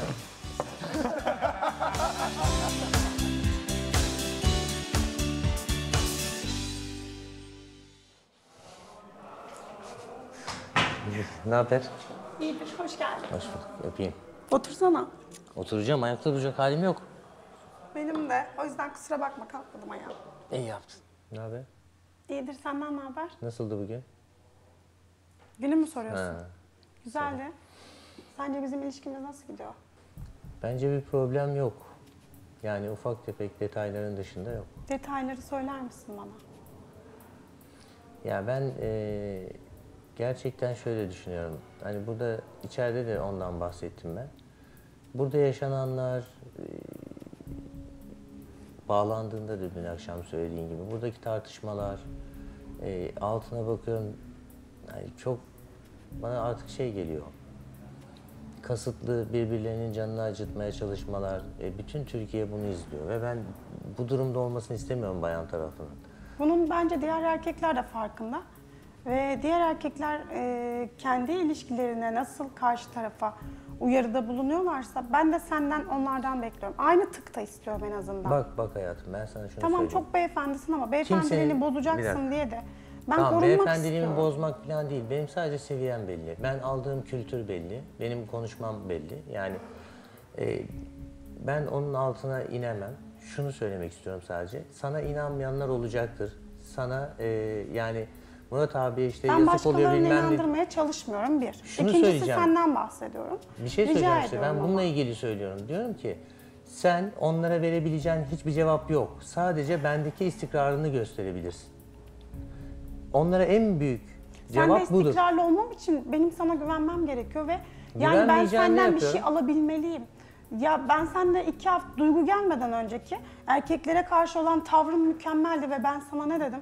Duygu da yanımızdaydı. Murat dört dörtlük bir insan. Öyle sahip çıkıyor ki dedim. Ben onu hissediyordum o zamanlar. Ama şu an ben senden öyle bir şey hissetmiyorum. Hele ki böyle bir kavganın üzerine sen ihtiras var dedin. Senin için olduğunu gibisinden söyledim. Ben bir şeyler yaşamaya çalışıyorum burada seninle ve sen bizim ilişkimize bence yeteri kadar sahip çıkmıyorsun. Karşında benle alakalı şaka yapılıyor. Benle alakalı kavgalar görüyorsun. Her şeye hala bir beyefendisin oturuyorsun. Ama Lütfen bak- keskin cevaplar bak ver. ben Eski sana- Murat'ı istiyorum ben. Benim o gerçekten inandığım, Duygu gelmeden önceki tanımak istediğim Murat'ı istiyorum.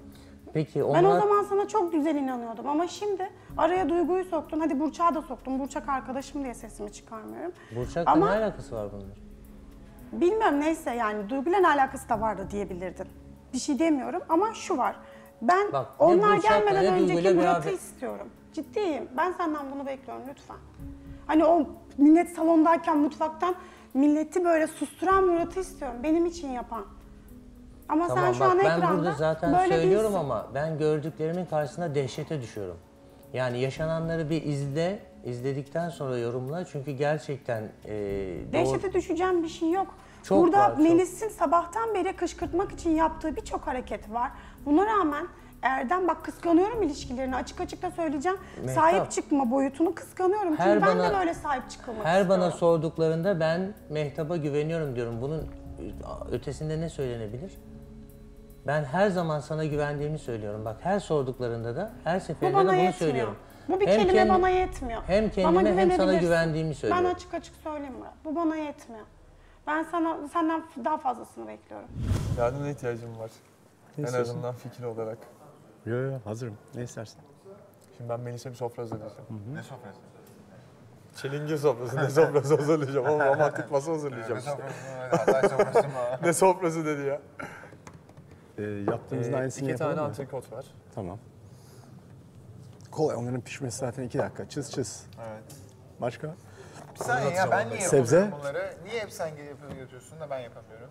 Git talep et yap. Ne Ben demek talep talep ettim. et ya yani? Niye sana veriyorlar da bana Niye sen vermiyor? pankek yapınca ben diyor muyum? Niye ben pankek yapamıyorum ya Ha, falan diye. yaptım, bir kere yaptım onu da. Tamam ben de ilk kez yapacağım işte. Ben de o zaman rüyada gördüm diyeyim, gidin göreyim. Niye sen burada oturdun ağladın gittin? Ağlamadım ki ben orada. Yani ağladın gittin derken burada oraya oturdun onu yaptın bunu yaptın gene gittin. Şimdi eski mevzuları açma bana. Ya o zaman bana eski mevzuları açmayacaksın Eski mesela. mevzular değil, bu yeni mevzu. Sen işte kızın Ya siz yapın da yemek ben de yapmak yardım istiyorsunuz, ederim ben ya. de Zaten yemek başka yapmak bir şey yok. Olacağı yok. Siz yapın, Ya ben de yardım çocuk edeyim. ya yemin ediyorum çocuk. Ben Ağlıyor niye, ya. ben niye burada bir tek kırmızı odayına yetiniyorum? Sen şimdi yeni geldin kırmızı odaya, antikottan bahsediyorsun. Erdem. Geçen hafta da Düşündüm. pazara gittiniz, yemeğinizi yaptınız. Sofra mı hazırlayalım? Düşündüm yaptım evet. Ama neler yapsam diye düşünüyorum. Bana anca dayı gelir fırça atar. Benim o gün ilk yaptığımı hatırlıyor musun? Fena değildi. Hatırlıyorum ama şu an o kadar malzememiz yok burada. Melis benim için çok değerli. Bu yüzden ona yemek hazırlıyorum. Bu aramızdaki sorunlar işte bitsin veya ertelensin diye değil. Sadece içimden geldiği için, onu çok sevdiğim için bunu yapıyorum. Umarım beğenir. Umarım afiyetle de yer. Murat beyefendi tamam mı? Kaliteli biri. Ya bıraksana Mehtap'ı. Sen genel müdür değil misin? Ağır bir kadınsın. Senin Mehtap gibi çenebaz bir insanla ne işin var? Dostluk kuruyorsun. Kusura bakma ama konuşuyorum. öyle yani. Bak Konuşuyorum, bana hiçbir neden zaman... insanlar bana senin hiç- neyinden etkilendi biliyor musun ilk geldiğin günlerde? Senin sakinliğinden. Mehtap ben niye sakin seninle miydim? yakın? Çünkü sen Murat'a aday olarak gelme diye. Çünkü Murat seni beğenmişti hatırlıyorsan 12 saat olmadan önce yani. Ve bence o yüzden Mehtap seninle samimi. Bence sen Murat'a talip ol. Niye Murat'a talip olayım ki? İstemiyorum. Ama benimle ilgilenen adayları isterim demiştin. O gün de İsterim istediğini demedim. söylemiştin. Yani düşünürüm dedim. Ama tabii ki elektrik alamadığım bir insana niye devam etmeliyim sence? Elektrik alamadın yani. Evet, hayır. Hiç alamadım. denemedin de. Denemedim, alamadım. Bir de şöyle bir şey var. Benim ailem de istemiyor yani. Yaş farkından dolayı mı? Yaş farkından dolayı. Ailen kimi istiyor? Birinin istediği biri var Ailem mı? birini istediğini söylemedi. Yaş farkından dolayı Murat'ı istemediklerini söylediler. Ben de o yüzden Murat'la ilgili zaten şey yapmıyorum. Peki Gürkan'a... Onu da incitmek istemiyorum. Kimseyi burada incitmek için değil niyetim. Ben Mehtap'la niye beraberim? Çünkü Mehtap bana sürekli yok yaşlı, oydu, buydu demiyor. O yüzden şeyim. Yoksa ben biliyorsun tartışmayı çok seven bir insan değilim. Sen de fark etmişsindir. Bugün Burçak Murat abiye yönlendirmeye çalıştım. Kırmızı odaya çağırmasını söyledim. Çünkü ben Murat abiye Burçak'ı birbirine yakıştırıyorum. Ama şimdilik sonuç alamadım. Peki kırmızı odaya Gürkan'ı mı çağıracaksın? Gürkan'ı çağırmak istemiyorum. O kadar mı uzaklaştın? Bir insan sizin için eve giriyor. Ama siz o hafta elenmişsiniz, tamam mı? Ondan sonra ama sizin sosyal medyanızda da her şey yazıyor işte geleceğim alacağım odur budur. Özel mesajdan size ulaşmaya çalışıyor falan filan. Tamam mı? Peki. Bir dakika lafımı bitireyim Nurçin'cim ondan sonra konu. Ondan sonra söyleyeyim. Yok Bir hayır. dakika. Anlamam için bir şey söylemeyeceğim. Yani Ben ondan hoşlanıyor muyum, hoşlanmıyor muyum? Hayır, ben cevap verdiğime göre bir elektrik aldığımı düşünüyordum. Onu soracağım. Tamam. Ben de zaten onun için söyledim ya o zaman da. Dün de söyledim ya hani evet o zaman beğendim ki evet cevap verdim. Ama buraya gelip burada ben özellikle sordum. Bak çektim ya buraya hani. O zaman özellikle sordum Gürkan'a. Hem de 3 kere sordum. 3'ünde de aynı cevabı aldım. Bana diyor, o zannediyor ki cevap verdim ben. Dedim ki ben burada yoktum peki. Ben burada olsaydım. Dedi ki sen burada olsaydın seninle yürürdüm, sen olurdun. Ama sen yoktun, Dani ile yürüyorum. Bak şimdi buraya gelme sebebim sensin, tamam mı? Ama ben buraya geldiğimde sen yoktun. Yani olsaydın zaten Dani demezdim. Bunu birincisi Dani'nin düşünmesi gerekiyor. Ben Dani'ye düşman değilim. Dani'nin düşünmesi gerekiyor. Ben Gürkan'ın oynadığını düşünüyorum dedim sadece. Ben Gürkan'a ne gibi bir şey olabilir ki şu saatten Ama sonra? adam gelip elektrik almış sana. Elektrik de çok önemli bir şey değil mi? Elektrik almış olabilir Seni tamam sadece mı? sosyal medyadan görmüş. Bir elektrikle bu kadar el ele olamazsın canım. Siz de kaç zamandan beri Eser'le tanışıyorsunuz? Kaç zamandan beri? Ta buraya kadar gelmiş. Bak sana açık konuşayım. Ben bir elektrikle ta buraya kadar Demek gelmiş ki- ama benim için.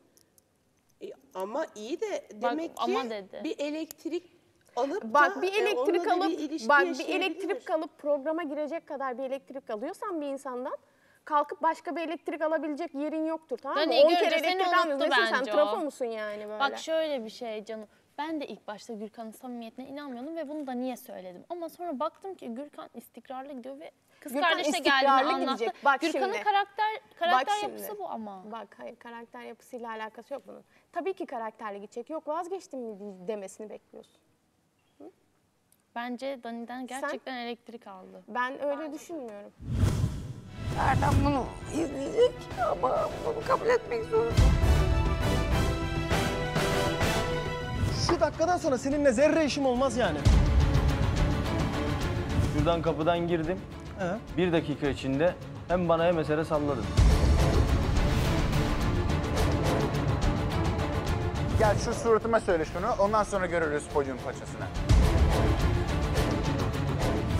Çığırından çıktım artık ya.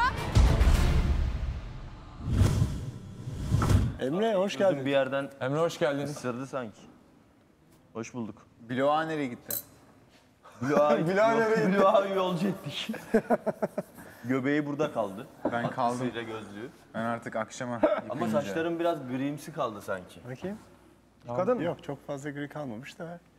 Yıkadın mı? Yıkadım. Çok zor geçiyor, haberin olsun. Eser. Hadi ya. Bence hiç şimdi deneme, bırak bugünü böyle tamamla. Ben de. Kırmızı Oda'ya da böyle gittim.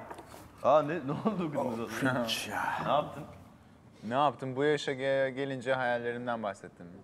Dani'nin sana yaptıkları da normal. Niye biliyor musun? Çünkü sonuçta kızın devam eden şu an ilişki içerisindeler ya da işte bilmiyorum. İyi de benden niye bir korkuyor? tanıma aşaması. Benden niye korkuyor? Korktuğundan değil. Yani o korkmasa adam bir onun insan yapmaz yanındayken yani. sen kalkıp da onun birlikte olduğu adaya aday olarak geliyorsun. Ben aday olarak gelmiyorum. Bunu milyon kere mi söyleyeceğim? Ben kimseye aday olarak gelmedim buraya. Hayır. Neyin derdindesiniz Aday olarak anlamadım. Kimseye geliyorsun aday olarak derken, ben Gürkan'a gelip bunu da aday vermedim. Aday oluyorsun olarak diyeyim da- o zaman. Gelin adayıyım ama ben Gürkan'a aday gelmedim buraya. O Gürkan benim adayım değil. Ben Gürkan'a Artık aday olarak değil ama. Hayır, Adım artık geçti. değil. Aday değil. Ben buraya birisini aday olarak seçerek gelmedim. Ben elektrik aldı dedim. O kendisi beni aday olarak geldi. Öyle değil mi? Ta oralardan gelmiş Beni buraya şey yaptı. dedim. Ona inanıyorsun da Dani'den elektrik aldığına neden inanmıyorsun buraya gelmişken dedim. Anladın mı? Onu konuştuk. Ya da inanmayası tutmuştur belki. O da bir seçenek. Görünen köy kılavuz istemez diye bir laf vardır arkadaşlar yani. Daha bir şey görmedin Dani. Görmeden görünen köy deme yani. Şimdi Burçak, Bak dün benim de- konuşmama bak, önce izin ver. Bak dinlemeyi öğren. Evet, dinliyorum. Önce izin ver. Bak ben lafımı konuşurken araya girerek Burçak, evet, konuşma. devam et. Tamam konuştum sen konuş şimdi. Şöyle oluyor. Evet senin için buraya başvurulmuş. Anladın mı? Ama dün başvurulmuş hani. Anladın mı? Şu an bugündeyiz. Bugün de olduğumuza göre artık dün önemli değil, bugün önemli. Bunu o kafana sok. Anladın mı? Ne diyor bu? Bir şey anlayan var mı? Evet. İyi o zaman. Herkes siz de bence devam çok edin, iyi anladı konuşun ama beraber. sen anlamamazlıktan geliyorsun. Allah'ım yarabbim ben şu İletişim biraz önce kurmaktan bahsediyorsun ya. Şimdi bağırma, susacaksın. Ses tonuna hakim ol. kurmaktan bahsettin ya az Bak önce. bana bağırma. Benim lafımı bölme. İşine Benim gelmeyen lafımı bölme değil. zamanlarda Bana konuşamazsın. konuşurken ses Anladın mı? tonunu ayarlamazsan bağırırım. Net Ama yani. lafımı bölme. Net. Ben Bak, senin lafını lafımı bölmüyorum. bölme. Anladın mı? Eyvah kaos geliyor. Bir daha anlatmamı ister Geliyor misin? Melis. Gelsin. Sen saygısızsın. Şu an ben konuşuyorum. Ben ve mi sen ona bir şey saygısızım? söylüyorsun. Sen terbiyeni takın önce. Anladın Ben mı? sana ne dedim de Bak, saygısız bir oluyormuşum? daha senin için buraya gelmiş olma fikrini duymak istemiyorum.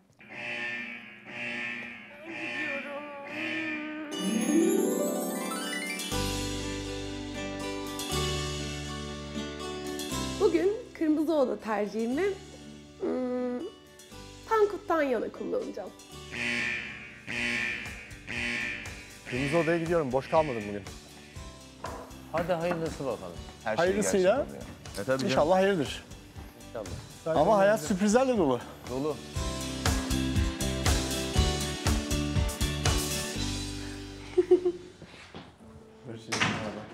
İyi canım, sen nasılsın? Gel. Kırmızı odaya. Evet, seni çağırdım. Duygudan bahsetmeyeceğim. Bahsetme. Artık hiçbir şeyden bahsetme. Ne yapıyorsun? Güzelmiş gömleğin. Teşekkür ederim. Morardım. Ne var ne yok? Moral nasıl? İyi canım, moral güzeldi sabah. Bizim evde hep zaten iyi moral, Evet, çok şükür. evet. O yüzden bir problemimiz yok. Ya her ne kadar gerilmiş olsak da, ki dün ben bayağı gerilmiştim. Hepimiz gergindik dün yani ister istemez. Evet. Moraller sıfır oldu. Ya benim bile sabrım kalmadı artık bir takım olaylara maalesef. Yani evet ama dün işte ben onu da kız arkadaşlarıma da dile getirdim. Yani keşke Tankut böyle konuşmasaydı dedim. Hani evet sinirleniyoruz haklısın ama herkesi töhmet altında bırakman işte hoş olmadı orada. Evet. Keşke olmasaydı öyle. Doğru ama ben söylüyorsun. yine de senin içinde öyle art niyetli bir insan yatmadığını bildiğim için ben yine inatla seni çağırdım yani. Ne Teşekkür yapayım? ederim, sağ ol. Ya lafım herkese zaten değildi de sonuçta benim orada hani yaşadığım bir takım duygular vardı. Duyguyla değil, Dani ile olan olaydan bahsediyorum. Dalga geçermiş gibi benimle orada. Bir de duyguyla bir olaraktan. Ya olacak iş mi bu ya? 2 hafta önce duyguyla kavga ediyorlardı, şimdi bir olmuşlar benim üstüme geliyorlar. Niye? Ben onlara ne yapıyorum ki? Niye benim için bir şey yaparken niye Dani bunu destekleyerekten duyguya yaptırıyor?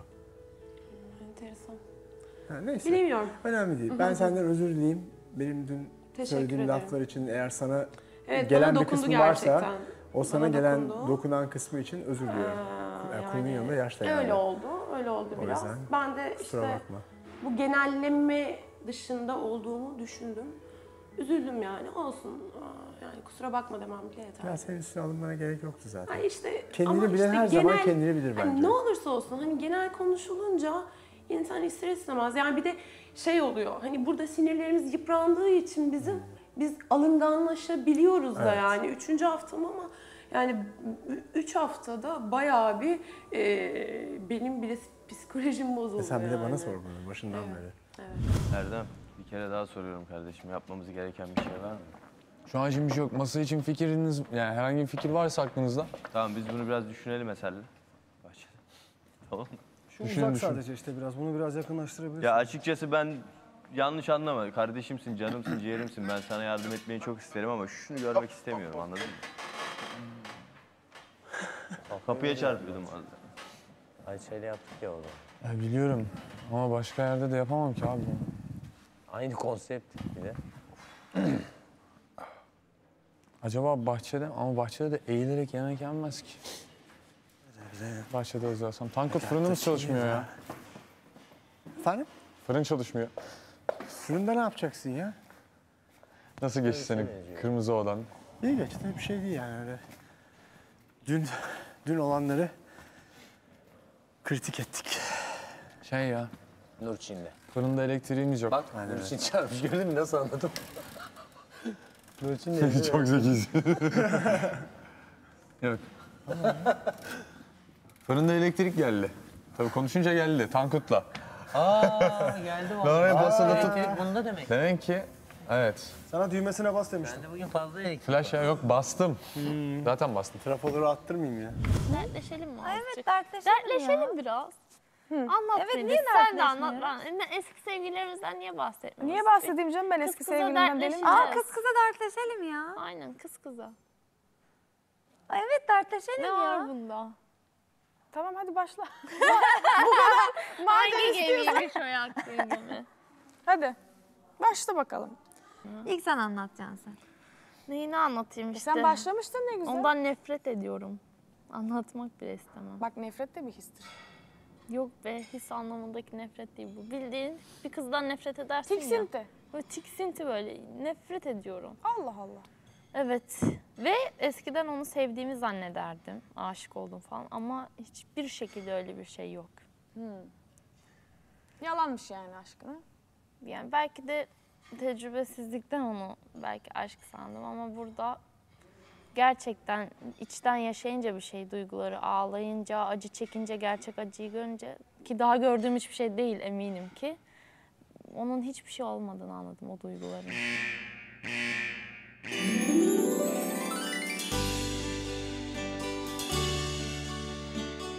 Kırmızı odaya Gürkan'ı çağırıyoruz.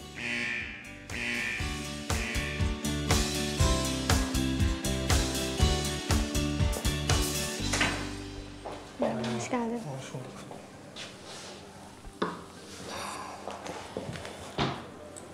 Nasılsın? Biraz şey ya. Gergin. Neden?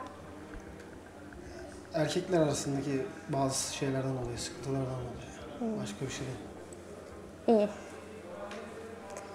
Ben seni odaya niye çağırdım biliyor musun? Dünkü sözlerinden dolayı çağırdım. Gürkan, bak benim burada senin ailen izliyor olabilir, bütün herkes izliyor olabilir. Ama benim de ailem izliyor. Ve benim de çevrem izliyor. Benim biriciğim, annem izliyor her şeyden önce. Hesap sormaya mı çağırdın? Soramaz mıyım? Devam et. Ve bir yayındayız, bir programdayız. Her şeyi söyleyebilirsin. Biriyle bir ilişki yaşayabilirsin, başlayabilirsin. Buna yine baştan beri inanmadığımı söylüyorum, yine söylüyorum. İstediğin kadar gül. Bak. İnşallah sözümü bitireyim. Ondan sonra sen de konuş, Ama nereye istediğini gideceğini söyle. biliyorum, anladın mı? Yani? Hayır, nereye gideceğini bilmiyorsun. Tamam, devam et. Bana bu şekilde konuşma bir daha. Benim demek istediğim bu. Beni kız kardeşin yerine koy önce. Burçak sana birçok kez söylememe rağmen şu durumları içeride de konuştum. Bak açık açık söyleyeyim. Eğer ben geldiğimde sen evde olmuş olsaydın ben Burçak'ı tanımak istiyorum diye derdim. Ama sen evde yoktun. Ben buraya bir aday için gelmediğimi zaten söyledim, anladın mı? Milyonlarca kez söylüyorum. Ben buraya ünlü olmak, şöhret olmak ya da birilerinin gururuyla, hayatıyla ya da duygularıyla oynamak için gelmedim. Ben gerçekten buraya evladımı arkamda bırakarak baba git mutlu ol. Artık bir şeyler görmek istiyorum senin adına. Sevinmek istiyorum falan tarzında konuşunca ben onun adına geldim. Yoksa benim hiç böyle bir şey hayatımda ilk defa katıldığım bir program, anladın mı? Şimdi Daniela ile ilk tam karşımda oturuyordu yani. Anladın Tamam, mı? bir şey söyleyeceğim. Bölüyorsun ama bak. Ben seni Bölüyorsun bölmedim. değil, aynı şeyleri sürekli Hayır, söylüyorsun. bir daha söylüyorum, Ve daha ben söylemeyeceğim. Hayır, Bak. bir daha söyleme. Ben de şunu söyleyeyim. Ama Ben bak, bunu ben ilk seni defa kesmedim. söylüyorum. Ben seni kesmedim Ben ama. senin ne söyleyeceğini tam biliyorum şu an. Ve ben de diyorum ki sana. Buna inanmaman bir, bana çok İnanmıyorum. ayıp oluyor çünkü Şöyle bir annemle şey kız oldu. kardeşim izliyor, onlara da inanmıyormuşsun gibi oluyor ya. Ben çünkü senin onları yönlendirdiğini düşünüyorum, bu bir.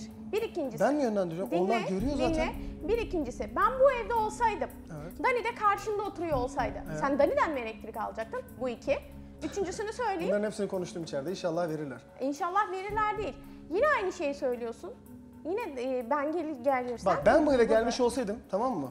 Senden gelmiş olsaydım değil, gelmedim. sen varken yani gelmiş olsaydım, sen varken gelmiş olsaydım belki senden yine evin içinde bir şey alamayacaktım. Yine de neden hoşlanacaktım? İşte bunu bilemeyiz. Sen gidip de ama seni benim gelip bekleyecektim ben burada. gelmeyeceğimi... Ben senin samimiyetine neden inanmıyorum biliyor musun? Sen Bak, ayıp benim ediyorsun. gelip Bak ayıp ediyorsun. Neden Hayatımda gidiyorum? bak, Neden biliyor musun daha diye bir şey konuşmayacağım. söylüyorum. Daha konuşacağım. Hayatımda benim samimiyetine inanmıyorum diyen belki de bir iki kişiden bir tanesisin. Evet, Şu an inanmıyorum. kendim çok kötü hissediyorum böyle söylediğin için de. Yaşadın mı o zaman kötü hissettiğin şeylere? 4-5 kere söylediğim için ve hala üstelediğin için söylemiştim sana. Evet, ben bundan bir özür bekliyorum. Hala. Ailen eğer bu duruma kalbi kırılmışsa senden özür diliyorum, tamam? Tamam. Daha ne diyeyim yani sana? Murat'cığım çok düşünceli görüyorum seni. Hayırdır? Daha hala dünün etkisinden çıkamıyorum ben. Abi ben bile dünün etkisinden çıktıysam bu Nurçin çok kırıcı geldi dedi. Hatta senin gibi bir insandan beklemezdik dedi. Sana mı dedi? Ya Burada iyi ki ilgilendiğim hiçbir gelin adayı yok. Bunu sana nasıl söyleyebiliyorlar ha? Ben anlamıyorum ki ya. Biz bak şöyle ben de özür diledim ondan. Bak şöyle bir şey oluyor galiba. Hep böyle bir seviyeli falan böyle gidiyoruz ya biz hani. Evet. Karşı tarafı işte kırmayalım, üzmeyelim, etmeyelim falan. Bir kere böyle bir çıkış olduğu zaman onlara çok kırıcı geliyor. Ama hep kıran, hakaret eden falan olduğun zaman bir kere güzel bir şey söylediğinde o da onlara çok güzel geliyor. Öyle mi olmak lazım? Evet. Öyle olmak lazım. Anladım. Anladın mı? Çok iyi anladım. Biz baştan Çünkü bizim göstermiş olduğumuz güzel sözlere karşılığında bir şey gelmiyor. Ama kötü söylediğimiz... bir tane oluyor. Ama o 1500 gibi hissediyor orada. Hani şey lafı var ya 40 yıl sırtında taşı bir gün indir kötü olursun. Evet. Öyle oluyor işte. Nerede hata yapıyorum acaba? Bir yerde bir hata var ama. Sen hiçbir yerde hata yapmıyorsun. Mehtap sana güvenemiyorsa o kendi güvensizliğindendir. Kendisine o duyduğu güvensizliktendir. Ben onu söylemek istemedim de sen söylüyorsun. Ben net söylerim abi. Mehtap demek ki kendine güvenmiyor. Kendine inanmıyor seninle bir ilişki yaşayabileceğine ki sana böyle bir çamur atıyor. Belki de olabilir abi. Yani Çamur değil de hani sana böyle bir ithamda bulunuyor. Arkadaş vasıtasıyla bizi tanıştırdılar. Aslında daha önce biz tokalaşmışız ama ben onu hatırlamıyordum. O beni hatırlıyormuş. Allah Allah. Ondan sonra yani dikkatimi çekmemiş. Sonra biz çıkmaya başladık. İlk bir ay çok kötüydü. Bir ayrılıyorduk, bir barışıyorduk, gel gitler. Çok berbattı yani. Ondan sonra bir çıkmaya başladık böyle. 1,5 sene hiç ayrılmadık. Hiç. Ha şu senin kıyafetini falan değiştirdiğin çocuk mu? Evet. Hiç ayrılmadık. Sert biri miydi? İlginç. Sertti bana karşı. Kıskanç yani. Kıskançtı koruyup yani. kolluyordu Sert değildi bir ama yani. kıskançtı. Hiç ayrılmadık. Ama hep kavga ederdik. Yani neden bilmiyorum. Sürekli kavgalarımız oldu. Kıskançlıktan. Peki kendini onun yanında güvende hisseder miydin? Tabii ki de çok güvende hissederdim. Benim en önem verdiğim şey olur mesela. Kendini onun yanında güvende hisseder misin? Yani o benim Çok hem önemli bir şey. ailemdi, hem sevgilimdi. Her şeyimdi yani. Bir ilişki öyle olmalı zaten. Her şeyimdi. Sonra bitti. Benimki tam anlamıyla maalesef bunu çok üzülerek söylüyorum ki bir hataydı.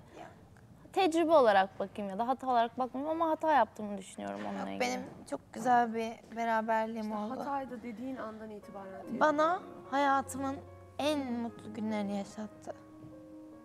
En yani. Muhteşemdi. Benim de hatalarım oldu yani. Tabii insan ilişki içerisindeyken fark edemiyor hatalarını. Sonradan fark ediyor. Çok geçmiş oluyor. Ama güzeldi. Her şey. 1,5 seneni vermişsin. Kötü olabilir mi? Oluyor be. Yok kız. Oluyor. Öyle deme ya.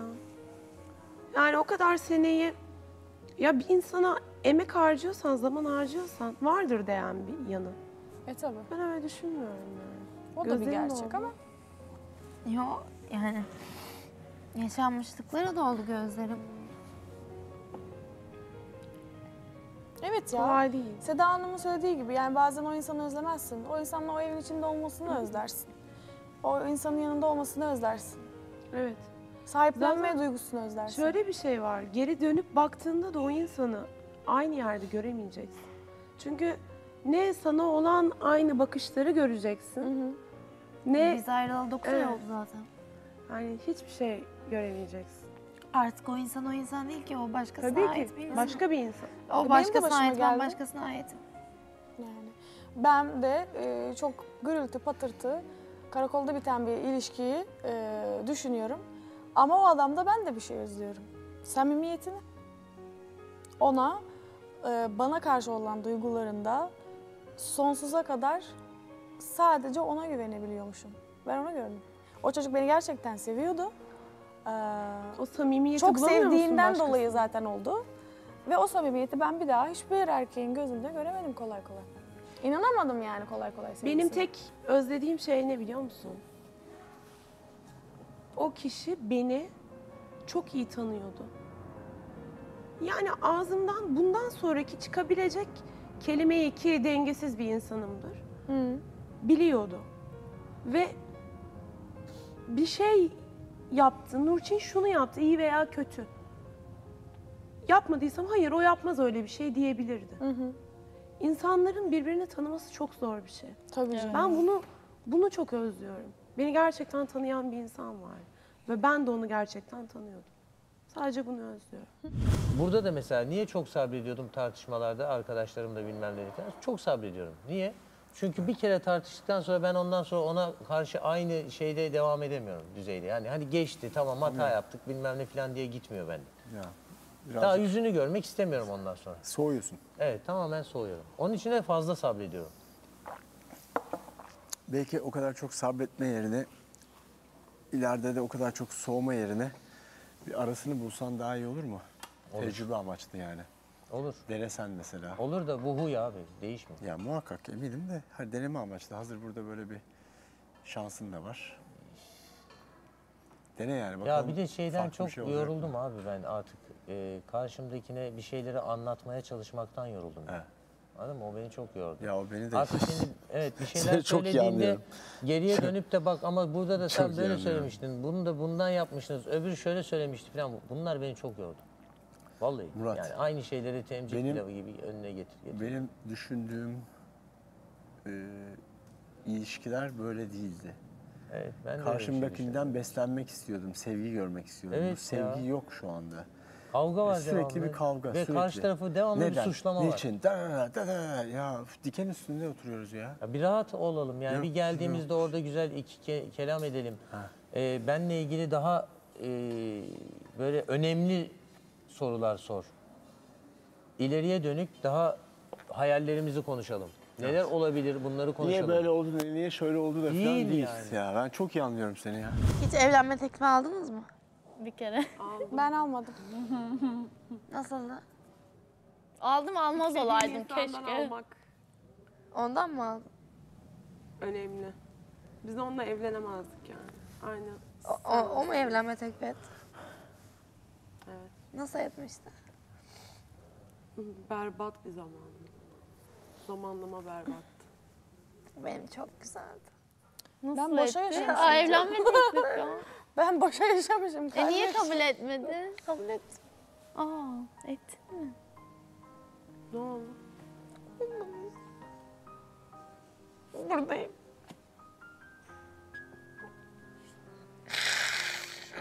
Anılar. Anılar depreşince insan... Bak biz ne konuştuğumuzu bildiğimiz için... Hani Çok hiç güzeldi. garipsemiyoruz şu durumu. Ama Kıbrıs'taydık. dışarıdan bakınca... Böyle. Ay nasıl bir evlenme teklifi? Çok güzeldi ya. Nasıl? Evet. Böyle deniz kenarında sahilde masalar vardı. Beni oturtturdu oraya. Konuşmaya başladı. O kadar güzel konuşuyordu ki ne konuştuğunu anlayamamıştım bile yani. Anlayamadım yani. Ondan sonra orada bir tane salıncak vardı. Salıncağa bindirdi beni. Ondan sonra sallanıyorduk böyle. Tabii ben meraklıyım yani. Ceplerini karıştırmaya başladım. Bir şey var, bir şey var, bir şey var. Bir şey var Efe, bir şey var, bir şey var dedim. Ondan sonra o arada bana evlenme teklif edecek ya. Ondan sonra cebinde buldum yüzüğü kutusunu. Çıkarttım. Ondan sonra buldum falan yaptım. Ondan sonra o da evet dedi. Ondan sonra çıkarttı kutuyu. Ondan sonra açtı. Sevgilim benimle evlenir misin dedi. Ben de evet diye bağırdım orada. Ama sonuç ortada yani buradayım. Olmayınca olmuyor aga. Aynen. Çok da üstüne durup kurcalamak lazım be. Çok kızdın mı Burçak? Bak o da düştü. O da düştü. Düşmeme gerek yok abi. Burçak çağırmış. Nasıl anladın? Dövecekti yani. Kim çağırdı seni? Burçak. Bıçak dövecekti ya. Sen dedim herhalde dövmeye geldin yani. Bu daha bir şey değil diyor. Tabii bu daha bir şey değil, sen göreceksin. Üzümler kuruydu ya. Yeniden eski Eyvah, haline çevirdi. eyvah. Daha bir şey değil. Yandım. Planlarım var diyor. Yani onu demek istiyor ama bu daha bir şey değil dedi. Nasıl geçti? Kapaklarım birikti yani. Kapak yapa yapa var ya böyle. Diyorum ya. Kapak mı oldu? Kapakları çok güzel oldu. Çok oturdu yine. Özür dilettim geldim.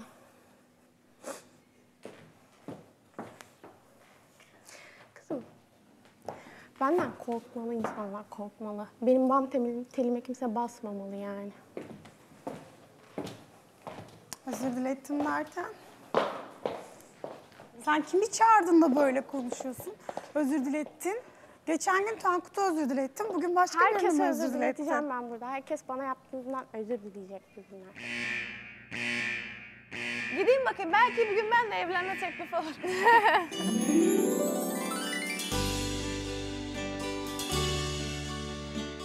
Şu an tanışma yolunda olduğum kişi Gürkan. O yüzden tabii ki onu çağırıyorum.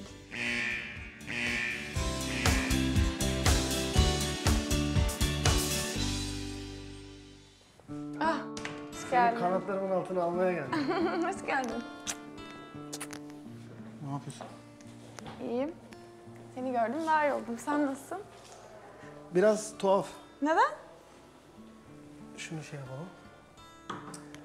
Ya evin içinde Serhan, Murat dışında bütün erkeklerin tuhaf bir tavrı var yani bana karşı. Ne gibi? Yani resmen yani ya çok kıskanıyorlar ya da yani ilişkimizi kıskanıyorlar. Ya ikisini de kıskanıyorlar. Ya hem beni hem ilişkimizi kıskanıyorlar diye düşünüyorum yani. Böyle bir Yani nasıl bir tavır mesela? Anlamadım. yani hissediyorum bunu yani. Ha, Neyse onu soğuk. aynen öyle bir şeyler var evet. Ben de uzak kalıyorum zaten. İyi Çünkü öyle değişiyorlar falan böyle bazen. Ben de o yüzden uzak kalmaya karar verdim. Neyse. Bir de şöyle durum var. Sen beni çağırdın ama ben gireyim hemen. Ben artık buraya geldiğim zaman çiçekten, böcekten, aşktan, sevdadan falan konuşmak istiyorum artık. Ama evde hala beni kıskandırmak için mi bilmem ne. Hala bu konuşmalar dönüyor. Ay insanların ne dediğiyle o kadar çok takılırsan zaten yandık yani biz. Mesela sen benim Burçak'a nasıl konuşmam hoşuna gidiyor? Direkt konuşuyorum ben. İstemiyorum. Bir daha işte bu özel konuşmalar dışında hiçbir şekilde muhatap olmuyorum biliyorsun. Bu senin hoşuna gidiyor değil mi? Evet. Ben de bunu senden bekliyorum. Yani Kime karşı? Mesela hala diyor ki neden diyor Duygu'ya şaka yaparken bunu Dani yapıyor diyor. Ay of Allah aşkına ya. Böyle şeylere girmeni istemiyorum. Ay Allah aşkına biz bayanlar arasında yaşadığımız şeyleri lütfen erkekler kendilerine pay çıkartmasınlar. Sen dahil tamam mı? Senden rica ediyorum. Ben içeride o evde ne yaşarsam yaşayayım, bir bayanla kavga edersem, ne yaparsam yaşayayım, sen etkilenme bundan tamam mı? Ben sana erkeklerle kavga ettiğin zaman ya da problem yaşadığınızda kendime pay çıkarıyor muyum? Çıkarmıyorum. O da şu anda seni bundan dolayı vurmak istiyor Tankut, anladın mı? Kendine bir pay çıkartıyor çünkü hoşuna gidiyor. Öyle olduğunu düşünmek istiyor sadece. Ama öyle değil. Anladın mı? Ben bu kadar söylemek istiyorum. Daha da fazla Tankut hakkında konuşmak istemiyorum burada. O kadar sıkıldım ki. Gerek yok sıkılmana. Gerek yok yani. Zaman her şeyin ilacıdır ya. Elim çok üşüyor. Isıtma o zaman. Ay çok soğuk. Tut ve bırakma.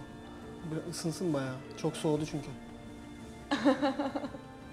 Bayağı sen niye bu kadar üşüdün? Bilmiyorum. Hasta mısın? Değilim. Sana hastayım. Bana hastasın. Ya senin elinin soğukluğu benim bana geçti. Ben Belli hemen çektin falan böyle yani. Isıt. Vallahi ısıtmaya ihtiyacım var. Isıtılmaya. Evet. Bu hani dışarıdan gerçekten inanılmaz yani hissediyorum. İnanılmaz şu an kıskanılıyoruz anladın mı? Evet. Bana da sana da hiçbir şekilde insanlar inanamıyor yani. Ama yani Allah'ın takdiridir anladın mı? Yani 3 ayda, 4 ayda, 5 ayda olmayan şey 48 saatte olmuşsa bu Allah'ın takdiridir. Bana diyorlar ki işte nasıl oluyor falan filan diyorlar.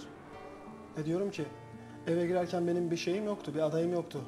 Hani ben birinden bir şey etkilenmesem bile burası sol taraf sinyal veriyorsa ben onu nasıl tutayım diyorum yani. Bu anlık bir şey, anladın mı? Ama insanlar ilişkileri ya da hissetmeleri, duyguları nasıl algılıyorlar? Ben bunu çözemiyorum, anladın Bir şey mı? söyleyebilir miyim? Şu insanları bir kenara bırakabilir Ama miyiz evin ya? içinde Gözünü o kadar seveyim ya.